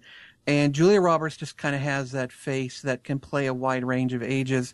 And then, of course, with makeup and whatnot, they can make her look how they want. But she's a good quality actress. I think she could play the South fairly well. I mean, I thought she did a pretty good job in Steel Magnolias of doing that. So I went with her. She's from Georgia, so it ain't exactly like acting. So there you go. I like Julia Roberts, even though I'm not a big fan of a lot of her movies, but I think she's a quality actress. So there you go. I like it. Jenny, why'd you give me the AIDS, Jenny? For Jenny, I went with, and I can never remember how to pronounce her name, but Malin Ackerman. Oh, from, okay. Yeah. From, Watchmen. There you go, Watchmen. Yeah. I'm not a huge fan of hers for some reason, and I'm not a big fan of the character Jenny just because I was just always angry with her. Like, she just screwed him over, so that maybe that helped. But why does he never get the AIDS test? So he's immune. I thought she was. He ran it off. Exactly. It's Anybody with leg disorders is immune to AIDS. Science. Well, I got Lieutenant Diane, and my pick for that was Aaron Paul. You need somebody who's affable and can play just brokenhearted as well as joyous, because he kind of goes through that transition throughout the entire movie. And I think Aaron Paul, through Breaking Bad, really proved that he could handle something like that. And I would like to see him in a more showcasey kind of role. Cool. And we're all going to pick for Forrest Gump. My name Forrest Gump. So who wants to go first? Brian? I'll go first. Brian's going. I couldn't get around this one guy, and I went with Jim Parsons from. From Big Bang Theory. Yeah, Big Sheldon? Bang Theory. Sheldon. Yep. that's a really good call, actually. I like it.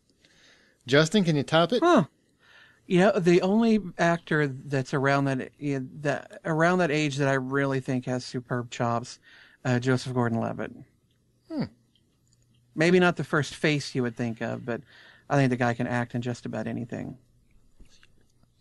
I like it. Well, Scott wants to skip his turn. I'm going to pick and give it a second. Scott's not ready yet. Give it a chance to sink in. Research. I'm going with Channing Tatum. What? Wait a minute. I know people are going to be like, what? That's just stupid. But if you go find his dramatic work, I think Channing Tatum could do it. I think every time he does something different or against his typecast, he blows me away. And I think Matthew McConaughey is the easy answer, but he's too old. I think Channing Tatum's the guy. He is from Alabama. See, he's got that southern swag. I don't know if you can you run that off, and he can take his clothes off while he's doing it. And he's immune to AIDS because he was a stripper. I think that's one of the rules. Where'd it bait you? In the buttock, sir. I'd like to see that. I'll See, that'd head make a lot more seven up. sense if it were Channing Tatum. There you go. All right, let's go to our From the Outside In topic where we talk about raunchy comedies. Now, basically, it's no holds barred. If you are offended by anything, I would probably skip this because we're just going to, it might come up, literally. So we're going to talk about raunchy comedies. They are often called sex comedies. They've been around for decades. Really, I don't know if you really say, did Animal House really start them, or is it more like the fraternity stuff in the 80s? What would you guys say? I would say Animal House started it. And then it just got more and more worse as the years went on? Yeah. I don't know. It seemed to me like Porky's, or at least in my lifetime experience, Porky's was the first movie that ever came out that everybody was like, oh my God, you are not going to go see that. And I saw it anyway. See, that's kind of what I was thinking. But, a lot of people said Animal House, so I didn't want to automatically. I think it's one of those things it starts, but but there's always one that maybe is the kind of the benchmark later. Well, I look at it as I can't think of anything. When I was a kid, my mom let me watch Animal House, no problem. I wasn't allowed to watch Porky's, which means I needed to watch Porky's. Mm-hmm. And I did, and it's not nearly as good as people want to make it out to be. But it was something that I just felt like you had to sneak away, find a way with your friends to see that movie. So to me, that's kind of where it started, I guess. Right. Yeah, I don't know. I had to go back and rewatch. In preparation for this, I went back and rewatched the Tallywhacker scene. God, that makes me laugh every time. Tallywhacker. He said Tallywhacker. Tallywhacker. Lassie. Oh my God. Oh, it's so funny because the When woman she's is trying to pulling have on the penis, man. Just do that too. But it was funnier to me seeing them sitting in that office talking about it, and the kids are cracking up laughing in the background. The cop's trying not to laugh. He finally cracks up laughing, and then the principal is holding a straight face for the whole time until at the very end. He just cracks up. The woman gets pissed, and oh, dude, it makes me laugh so hard every time. Why don't we get that sketch artist in here from the police station? Identify the incriminating mole. It's so funny. I'm sorry, but when she was trying to pull that dick through that wall, what was she gonna do with it? who cares? We don't want to know. I'm not gonna let this slip through my fingers. It was a glory hole before they knew what a glory hole was. Right. Oh, it's fantastic. Well, we all know humor's subjective, but these comedies rely more on visual jokes than verbal. I would say most of them do. So when you watch them, how far is too far? Well, apparently I draw the line at ingesting semen. Because In what? Ingesting semen. Swallowing the semen? Yes. Okay. Because I was making sure I was, Yeah. not gesturing semen. Gesturing.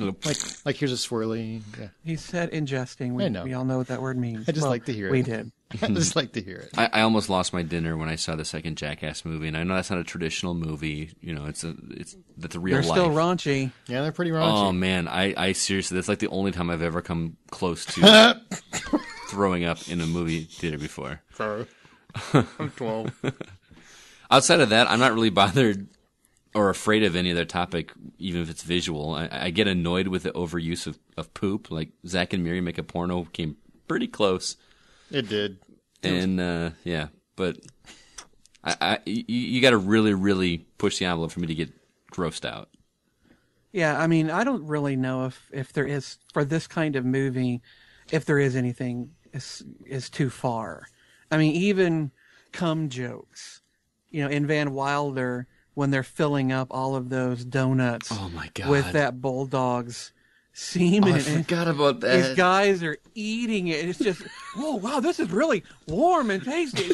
Even salty. that is not too far. I don't know. For That's a good debatable, raunchy yeah. comedy, you cannot have limits because you never know what's really going to break through and be hysterical. And that packing those donuts. He's got one broken in half and pouring it down his throat. Like, Oh, man. And who even eats donuts like that? They're almost smearing it all over their face. I don't quite understand Well, that one. if the cream inside's all tasty and warm, you just want to shove that down. Never had a ham with a real donut, but apparently a semen donut is delicious. Yeah, poop, pee, semen, whatever. It's all, for me, it's all game. See, I'm not the same way. Bathroom humor. Sometimes it works. I actually think the Zack and Miri scene surprised me with how funny it was. Because that I never expected. And I'm sure everybody in the theater thought about it. Nobody thought they would go there. And then it happened because I remember seeing that one in the theater where he pulls out and whoosh, everywhere. And the whole audience just went, what? Because it took a second to register. Yep. Yeah, I didn't expect it. But normally, like, diarrhea, because I hate like Dumb and Dumber's one. I know you guys love it. I hate that scene. Oh, that scene's so funny. I don't find diarrhea scenes funny at all. There's just something. Yeah, but I mean, it's not so much like the diarrhea is actually funny. It's the fact that you're, I guess, you're busted. Yeah. You know you can't hold it. You've got to put it somewhere, and the only place that you can put it is a device that is broken, which means as soon as I walk out of here, I know I'm busted. So I think that's what the funny part is. I mean, Yeah, but that's been done to death. So for me, it's yeah, not but it's not funny. been done as well. Yeah. Fair enough. This weekend, I was watching Bad Grandpa .5. Oh God. Where they go Yeah, I've through got and that they show you a lot of stuff that they didn't put in the movie, and sometimes they explain why it wasn't. But one scene that they didn't put in was a scene where him as Bad Grandpa had this colostomy bag attached to him, and as he's getting into a whirlpool into which two other people are already in, this colostomy bag slips out and then just spills shit. All in this whirlpool. They could not get out fast enough. And they just walk away. And my wife and I laughed just until we hurt. So shit, it works. Sometimes. How did that not make it in there? Because they had the other shit joke, apparently. I don't know, but there's... Oh, God, and that shit scene. That one was funny. Eats up That the one side was of that...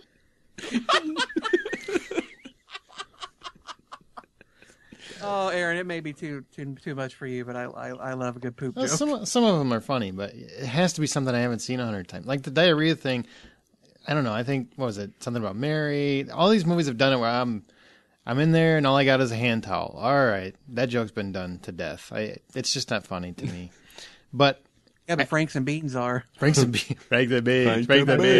He was masturbating. You mean the beans above the Frank? I took the beans above the Frank. We're just going to back the train up. We got a bleeder.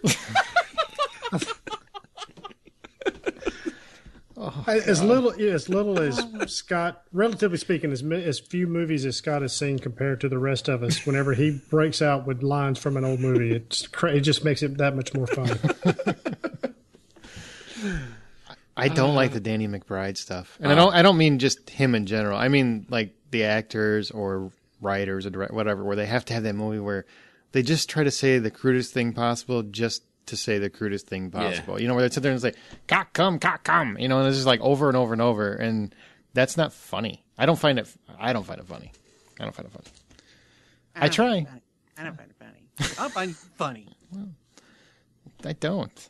Luckily, that's not why he's here. I find it funny the first 27 times it happens, but usually at some point, you're telling the same joke? All right. Stop being funny.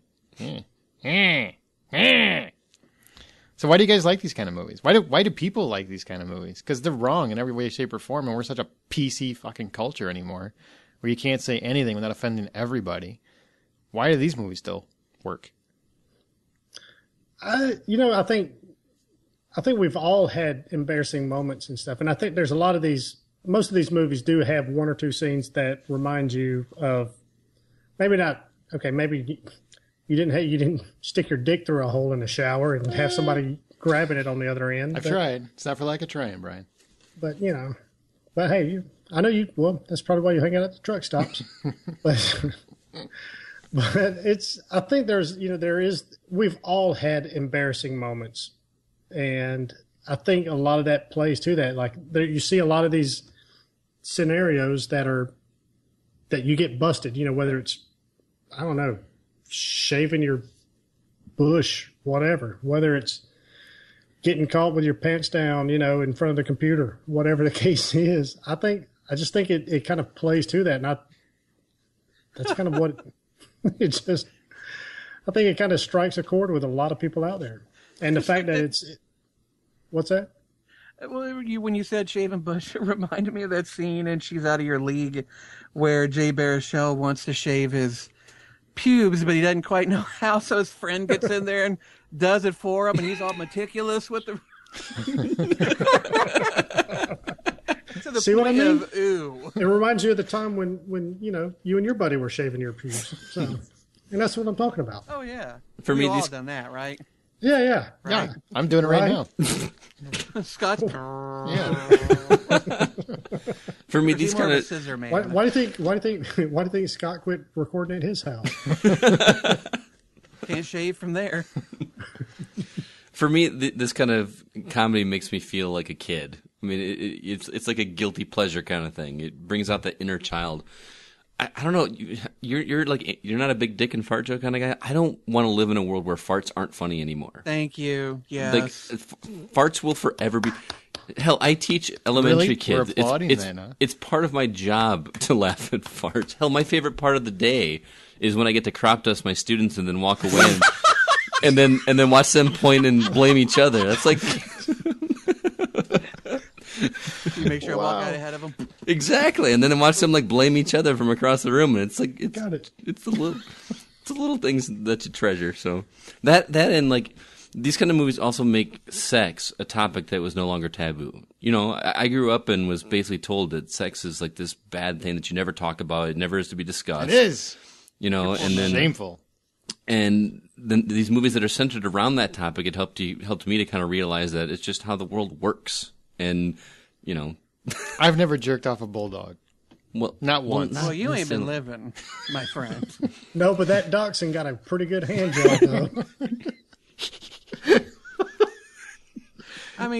Scott's got it. Scott has it kind of perfectly wiener right. dog.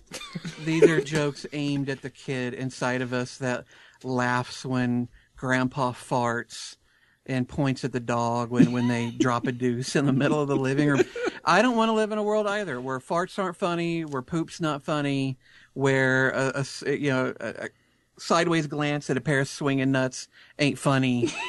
It appeals to the little kid in all of us, and especially me, because I am all about dick and fart jokes. I mean, that's why I think I like Kevin Smith so much. He's never gotten over it either. I want to meet a guy who's actually fucked a pie, and just have a conversation. I'm sure that number has increased since 1998. Like pies were just flying off the shelves. Somebody's like, well, "How warm do we need it to be?" Some poor guy puts it in the microwave and burns his that would be a dick very off. delicate balance. 1 degree too hot, and you are not having a good time. There's a lot of hospital visits of burnt members. Just. I remember when Something About Mary came out with a hair gel thing, and I remember sitting in the audience when it happened, and at least 10 girls around me asking, "Wait, what did she put in her hair? What? No. What is that? Why is that some kind of actual gel?" And just didn't get it until like 10 minutes later. Oh. I think they did that so well. They really did so well. Oh, It's that dangling goop. it's hanging from his ear. It just flew at her.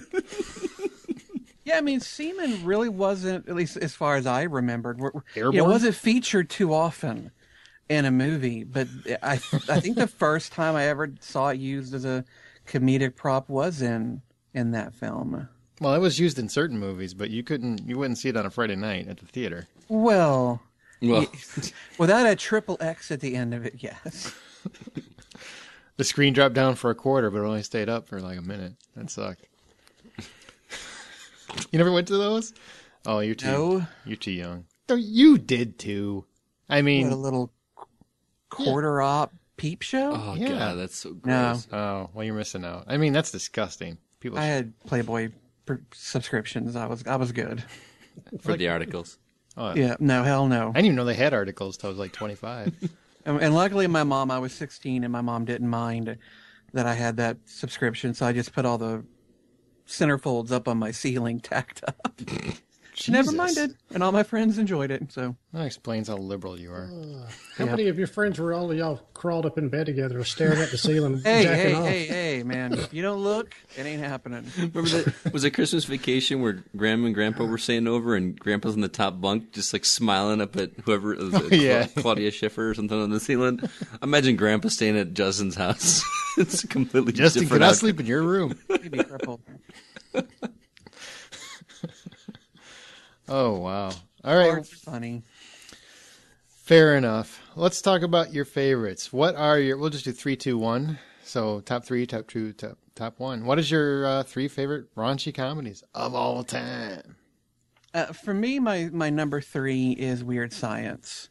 There's not a lot of nudity in it. There's a little bit of nudity, but the entire film is based around the desire for these two guys to build a woman that will do anything and everything they possibly want her to do. And they never use her for what they should.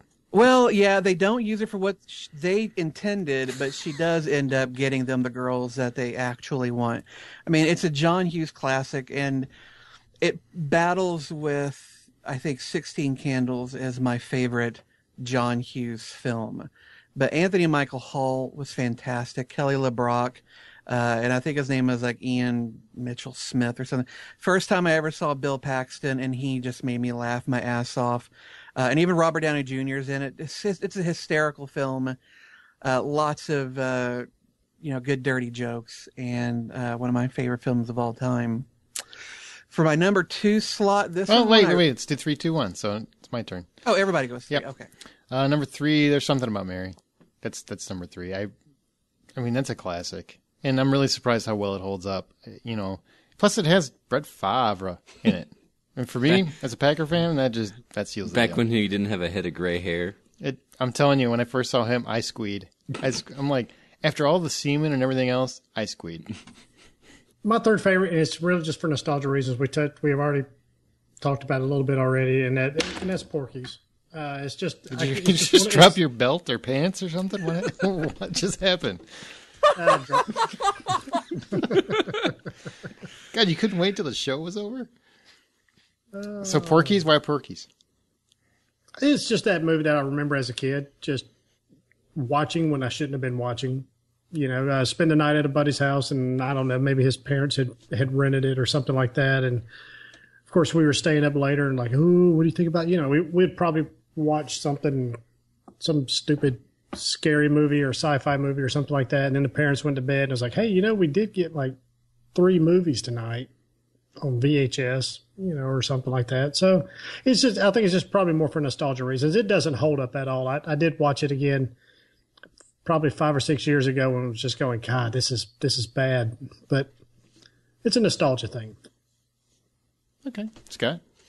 Mine's a little more obscure, but obviously being the video game freak that I am, I still love Grandma's Boy. That movie makes me laugh no matter how many times I watch that movie. If you haven't seen this movie and you like gaming at all, you got to check it out. But there's a scene. What does it have to do with why gaming? Just because they're game They're video game testers. Right? Yeah, that's like their job. But there's a scene in the movie where he's crashing at his buddy's house, who still lives with his mom, and he gets up in the middle of the night and he's super horny, and he finds a Lara Croft doll and bends her over the toilet and starts masturbating to this thing. And the dude's mom walks in just as he's climaxing. And he turns around and he's like, I can't stop, I'm sorry. And he's just like coming over. He's like, it feels so good, but I can't stop. Oh God, it was so funny. And then like a couple days later, he's talking to his buddy. He's like, dude, I need a favor. He's like, no, you can't come with my dad. I'm going to have to go rewatch that. Oh, it's so funny. And I actually enjoyed the rest of the movie too. So that was my number 3. Justin, top that. Well, number 2 is a film that I only recently came into knowledge of, and since then I've watched it a good 3 or 4 times. But it's a good old-fashioned orgy. Oh, yeah. Oh, that is a good one. You don't get much more raunch than an orgy. And in this one, you get not one, but 2 really funny orgy scenes. Yeah, Jason Sudeikis, for me, is my real up-and-coming favorite actor. The guy, in everything I see him in, he is hysterical. And when he's given a lead, like he was in this or he was in We Are the Millers, he really shines. And Lake Bell's lovely and fantastic, and Nick Kroll's hysterical. And Tyler Labine is another one of those go-to comedic actor guys that I just love to see on the screen. Put all of those people together about having a party that's just a good old-fashioned orgy. It's hysterical. It's fantastic. There is plenty of nudity in it, and a lot of sick jokes. A lot of great one-liners too. That's a really funny movie. Oh yeah. Yeah. My number 2, may not immediately seem raunchy, but it's pretty raunchy, and that's Clerks. I mean, she basically fucks a dead guy at the end, so I think that qualifies. It's just one of those movies where it's all smart writing. 36? Hey, in a row? Many dicks on your way to the mall. On the way across the parking lot. The guy walks up. Hey, get back here! Down on him. What's the big deal? I love that. Oh, you were great. Wait, what? My girlfriend sucked 37 dicks in a row. God, I love that movie, and it holds up so well. I mean, Kevin Smith, that's the best Kevin Smith has been ever in his career. And I think that's a testament to his skills, because he's had a lot of funny-ass comedies. But, man, that was so fucking funny. Olaf, metal. So, you sucking cock Berserker. Brian, what's your number 2? My number 2 is I didn't appreciate this movie the first time I watched it because I watched it with I unknowingly I heard about how funny it was, but I never heard details. I watched this movie for the first time with my parents and my grandmother, and that was The 40-Year-Old Virgin. Oh, shit. Yeah, nobody kind of warned me like, hey, this might. You know how I know you're something... gay? Oh, isn't that awkward watching one of these movies, especially when you were a kid, when your parents were sitting right next to you? Oh, yeah. Yeah. Especially if your grandma, apparently. Brian brings his grandma over to watch this. I mean, it's called The 40-Year-Old Virgin. Yeah, but I didn't know. I mean, I didn't know. You didn't know there was gonna be a little Indian guy talking about rusty trombone and Okay, that sounded Mexican. Dirty Sanchez. It still sounds Mexican. I just, like I said, I'd heard it was funny. That's awesome. I just didn't realize to what what exactly type of humor it was. So, Yeah. So anyway, it wasn't until probably the second time I watched it till I started appreciating it and just cracked up and watched it a few times over the next couple of years or so. So yeah, 40-Year-Old Virgin, my number 2. Good pick, man. Scott? My number 2 is a movie that was very fitting for me because I think it was the right age when this movie came out, and it's American Pie. We've talked about that. I was in high school when there are parts of the movie that are absolutely hilarious. Yeah, it really is, and it's just I don't know. We talked about when the latest American Pie movie came out. Was it Reunion? I think, and it was just such a good callback to the original, and I just have such nostalgic feelings for that one. And yeah, there's a guy that does a pie in that movie, and that's not even like the best part of it. He gets in it. I mean, he fucks. Well, if you're gonna fuck the pie. Yeah, it depends on which version you see, because there's one where he's like on top of the counter. The R-rated one's kind of lame. It's like that's just like in his where crotch. he's just laying pipe. Yeah, that pie. Where he's just on top of the counter. And he's just fucking it. And that's he's like, this pie's my bitch. Poor Jason Biggs, like he's like forever gonna be the guy that fucked a pie. I mean, like he's an Orange Is the New Black. To be saddled with. Not many. That's pretty up there. Yeah. But didn't that movie really kind of seem to bring back the raunchy? It did. Comedy, because it was a pretty, pardon the pun, dry spell for a while with raunchy sex comedies, and this one came out and it was just the tip of the iceberg. I think it proved to Hollywood that people want those movies again, and we've been getting tons of them ever since. Mm-hmm. I mean, all you had to do was say this one time at band camp, and everyone just stuck a flute in my pussy. Oh God! Say my name, bitch. Every Buffy the Vampire Slayer fan was like, "What just happened? What did Willow just say?" I can't believe she just said that. I couldn't look at her the same for a while. Justin, what's your number 1? I got to go back to the Kevin Smith Ovier, but for me, Zack and Mary Make a Porno is my favorite filthy comedy of all time. We've already talked about the shit scene where that guy gets frosted with a heaping helping of poo. The cameraman. But, I mean, yeah, the Elizabeth Banks and Seth Rogen were so good. They were in portraying these two aging people that didn't want to move, to grow up. And Craig Robinson was fantastic in it. But really, for me, the people who steal the show, and it was early on, but Justin Long and Brandon Routh. Oh, yeah, they were so in good. The actual reunion scene where, we find out Brandon Routh, who Elizabeth Banks' character has been crushing on for years, find out, oh, yeah, he's gay, and his boyfriend, Justin Long, is a porn star. It's hysterical, the conversation they have. But I laugh from beginning to end. It's such a good movie. I hate that it didn't do as well as it should have, but damn it, I've got it on just about every format I can, just so I'll never lose it. I love it. The Dutch rudder. Yeah, you grab your cock and somebody else grabs your elbow and moves your arm for you. Who didn't leave that theater looking at a friend going, we could probably do that? We could do a double Dutch rudder, where you.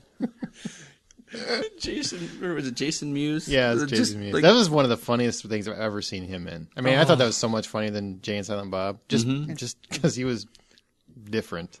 And Tyler Levine even had a 2-minute part in that one too. Yeah, he did. My number 1 is Bachelor Party. I mean, that's an old one. Tom Hanks. It's been so long. I forgot about that. I love Tom Hanks in that movie. That's back when Tom Hanks he was funny as shit. It was before he was a Tom Hanks actor. Mm-hmm. And everything about that movie just cracked me up. I mean, his comebacks were funny. It's like every guy's what you want your bachelor party to be, but nobody ever actually has one that cool. That's what I wanted Vegas to be. He's marrying Tawny Katane before she turned into whatever she is now. I mean, she was like it in the 80s. Here I go again. That video. Yeah, how many times are we going to watch that? Her sliding off the car. They still mimic that. Hell, you were talking about Bad Teacher. They mimic that and that. Mm-hmm. So, I mean, she was something. But that movie, it just cracks me up. Let's not forget Nick the Dick. Do I call you Nick or Mr. Dick? Nick. And when they go, well, how long is it? He pulls it out. You just hear plop. You just hear the thump. And they're all like... That is amazing. And they seem like real friends. They seem like a bunch of guys that actually would be hanging out. I mean, that movie's freaking hysterical. That donkey ODing. shit! Now I gotta look that up. I gotta watch that again. Is that on Netflix? I want to watch. Have you never seen it? I think I saw most of it. Oh yeah. man, Bachelor Party is great. Yeah, it's so good. Brian, number 1. All right, this one is I'm not one of those. It's one of those questionable ones, but I went with it anyway, and that's Waiting. Oh no, I think it counts. Yeah, that definitely counts. Because it's not a whole lot of tits and ass and gratuitous, sex and that kind of stuff. But the jokes in there are hilarious. Very, very much in the dick and fart category. Especially with the. It's so angry. Why is it so angry? What is it he does with the balls? What is that called? There's a whole bunch of them. There's a whole bunch of them. The bat wing. There's the Abraham Lincoln. The goat. The goat was the winner one, wasn't it? Yeah, it was the goat. Yeah, but you got to shave it so it looks like a beard. Otherwise, it don't count. No, my favorite part about that movie wasn't even a gross up part. Was that the one dude didn't speak the entire movie. Every time he tried to talk, he got cut off. Nobody let him talk until he went off at the very end. I just thought that was so funny, and he finally did the goat. Oh God, that movie! That movie made me not want to go out and eat. Yeah, for like a long time. Still doesn't. Absolutely. Oh. And I personally thought that was funny because that movie came out in 2005. Mm-hmm. Literally 10 years before that, a guy I used to be stationed with would go around doing the brain. Oh, the brain. Yeah. So I kind of felt like I was a little bit ahead of my time there, so to speak, whenever I saw that movie. Like, oh, yeah, I've seen that. So. Wow. What about you, Scott? My number 1, you already mentioned, There's Something About Mary. To me, I have never laughed so hard in a theater as I did the first time I saw Something About Mary, because I was not expecting half of the stuff that happened in that movie. I mean, they got away with so much. Made everybody afraid of rest stops, too. Oh, yeah. Yeah, it's just peeing. Just so many quotable lines, so many visual things that like you just didn't expect to see, and they gave speed to the little dog, and he went nuts. So funny. So funny.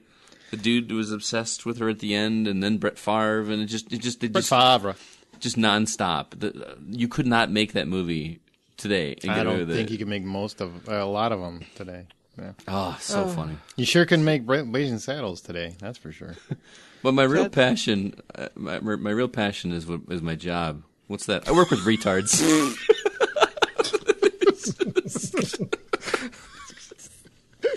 Crazy little bastard.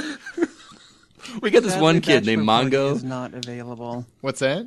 Bachelor Party is not on Netflix. It is not on iTunes. Oh. It looks like it may be on Hulu, but only I think if you watch it on your computer. The only place I can see it is if you want to get it on Blu-ray, and I may have to break down and buy it. It's worth it. I got it. Amazon's got it for $12.22. Pitch in and pass it around. There you go. What is? Let's do the listeners, and we had to limit it to just one pick, guys. Sorry, but go ahead. Angela Lee says Super Troopers. Good. I gotta say that's a pretty good pick. Yeah, would your website rate meow? Meow, what's going on? Are you saying meow? Am I a cat? Am I drinking milk from a saucer? Am I jumping nimbly bimbly from tree to tree? And the best part is you see the dude's belly as he's laughing. You can't see the top. You can't see the top of his head. Yeah. Oh man, that is so funny when they're shooting him with that bulletproof cup. Yeah, no, thank you. Oh yeah, Super Troopers is a great comedy. D.A. Cheney says Bridesmaids. Oh, good pick. Amy Hutchinson says American Pie. Steve Peterson. We're just cutting everybody off. We're just cutting each other off left and right. Horrible audio we're doing. Steve Peterson says my all-time favorite is I Love You, Man. Paul Rudd is probably my favorite actor in that genre, and Jason Segel, as I'm going to continue to call him, is a very close second. Everything about that movie was spectacular. Slap at the bass. This is my nightmare. That's the movie I got to take Zach to, the premiere of. Oh, yeah? Remember? We got to meet Paul Rudd and Jason Segel. Oh, that's just right. a drop, just a name drop, because I can. Return the favor. I met Jason Segel. What's that? You want to pick that up? Nope. You're going to leave it right there on the floor. Is that the Return the Favor movie? Yeah. Return the Favor. Yeah, Return the Favor. Robert John Davenport says, not sure if it's raunchy, but Me, Myself, and Irene holds a special place. I love that movie. Yeah, and he was debating if that's raunchy. Dude, at one point, he's slapping dildos, or he had a dildo up his ass, theoretically. He's sitting on the sink washing his, like trying to rinse water up his ass. I'm pretty sure that's raunchy. It counts. You had fun, didn't you? Yeah, my son Billy got the lead in the School Musical. Well, I guess he likes the cock after all.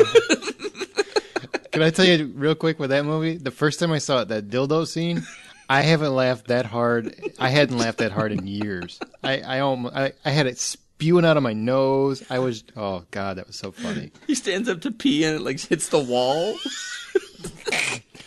That's what I gotta watch again. All right, what else we got? Reese Bennett says there's something about Mary. Sean McGuire mentions Porky's. Yeah. Dan Miranda says, agree with most of the ones listed, but Hot Tub Time Machine holds a special place in my heart. Nice pick. It is a good pick. I wish I loved it as much as I want to. Same here. Sadly, I do think that it's the lead actor. Jesus Christ. John Cusack. There you go. He kind of pulls it down for me because he's not nearly as funny as the rest of them Well, are. he won't but be it's in the still a sequel. funny movie. He won't be in the sequel, so that might help you. Yeah. Kelly Nelson says Bucky Larson. Have you ever seen it? You should look it up. I have seen it. Yeah. Stephen White says forgetting Sarah Marshall. Oh, good pick. That almost made my list. That movie is really hysterical. I love that movie. When he's having a conversation with his dick hanging out, I'm just like... Or any scene, basically, with Russ is hysterical. Oh, yeah. If you watch the bonus features, all the stuff that he ad-libbed to just to come fantastic. up. It's so funny. Oh, so funny. He's a funny guy. Josh Steima says Jay and Silent Bob Strike Back. Excellent choice. Yeah, I think Kevin Smith is really... He was a standard bearer for a while of good raunchy comedies. Mm-hmm. What the fuck is the internet? Or where they beat up the kids at the end. Oh, God, I love that. I haven't seen that in forever. I gave you my signed copy of that. Looking motherfuckers right here. Scott Calgaro says Animal House is the standard for this genre. Was it over when the Germans bombed Pearl Harbor? It is a great movie. Dustin Jolman says Mallrats. Oh, one of my favorite Kevin Smith movies. Yeah, good pick. Underrated, too. Douglas Clayton says, get him to the Greek. Laughed my arse off. Feel the wall. Feel the wall. And lastly, Jason Taylor says Hollywood Nights. I don't know that one. I don't either. That's an interesting pick. He actually had several, but like I said, we had to limit it to their first one. So all good picks, man. All good picks. We had a lot of the same ones and a lot of different ones. So that's good. And remember, you can like us on Facebook, facebook.com/The Hollywood Outsider. We added a bunch since our last one. Kathy Harris, Cheryl Boyd, Ramon Zermano. If you have a name of any kind of foreign descent, you're going to have to explain it because I suck at names. Jeremy Peterman, Deborah Fernandez, Angelica Martinez, Monique Brewer.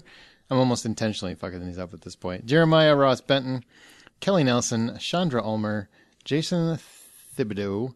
No, Thibodeau. Thibodeau? It's French. Oh, it's actually Creole. But yeah, so Thibodeau. he sounds like a crab when he talks? Is that what you're telling me? Do what? He sounds like the Little Mermaid crab when he talks? That's how you think everybody that's French speaks? Sacre bleu. What is this? And Marvin Sewell. So thank you all. Thanks, everybody, for liking us. And if you like us on Facebook, we'll mention you on next week's show. We do have a Hollywood Outsider Facebook group that's for movie and TV fans of all kinds, where you can post and talk to. We've got a lot of people on there, and they seem to be having fun, and it's not just about the show. So do go there and enjoy. We got a couple emails, and we'll wrap her up. Justin? Got one here from Amy Hutchison. She says, Aaron asked why people are so freaked out by these movies. I think whether you are religious or not, the idea that it could actually happen, and she's talking about possession, to someone is the terrifying part. I think everyone who sits and watches a movie like that questions how they would feel if it happened to them or to someone they know. For me personally, demonic possession doesn't scare me nearly as much as hauntings in general. Ghosts or evil spirits haunting your house, hearing noises when you go to bed, the feeling someone might be there, things like that. Even if it's not to harm you, harming you is a million times worse. Just the thought of a spirit not moving on and being in your home It is completely horrifying to me. That's why I would agree with Brian about Paranormal Activity. The demonic possession part, when he takes over her body towards the end, didn't freak me out as much as all the things that happened prior to that. I do think those movies get redonkulous, but the last one gave me nightmares the first couple times I saw it. I also agree about The Omen. I think it's overlooked a bit when talking about demonic possession, and I think it's scarier than The Exorcist. Whoa!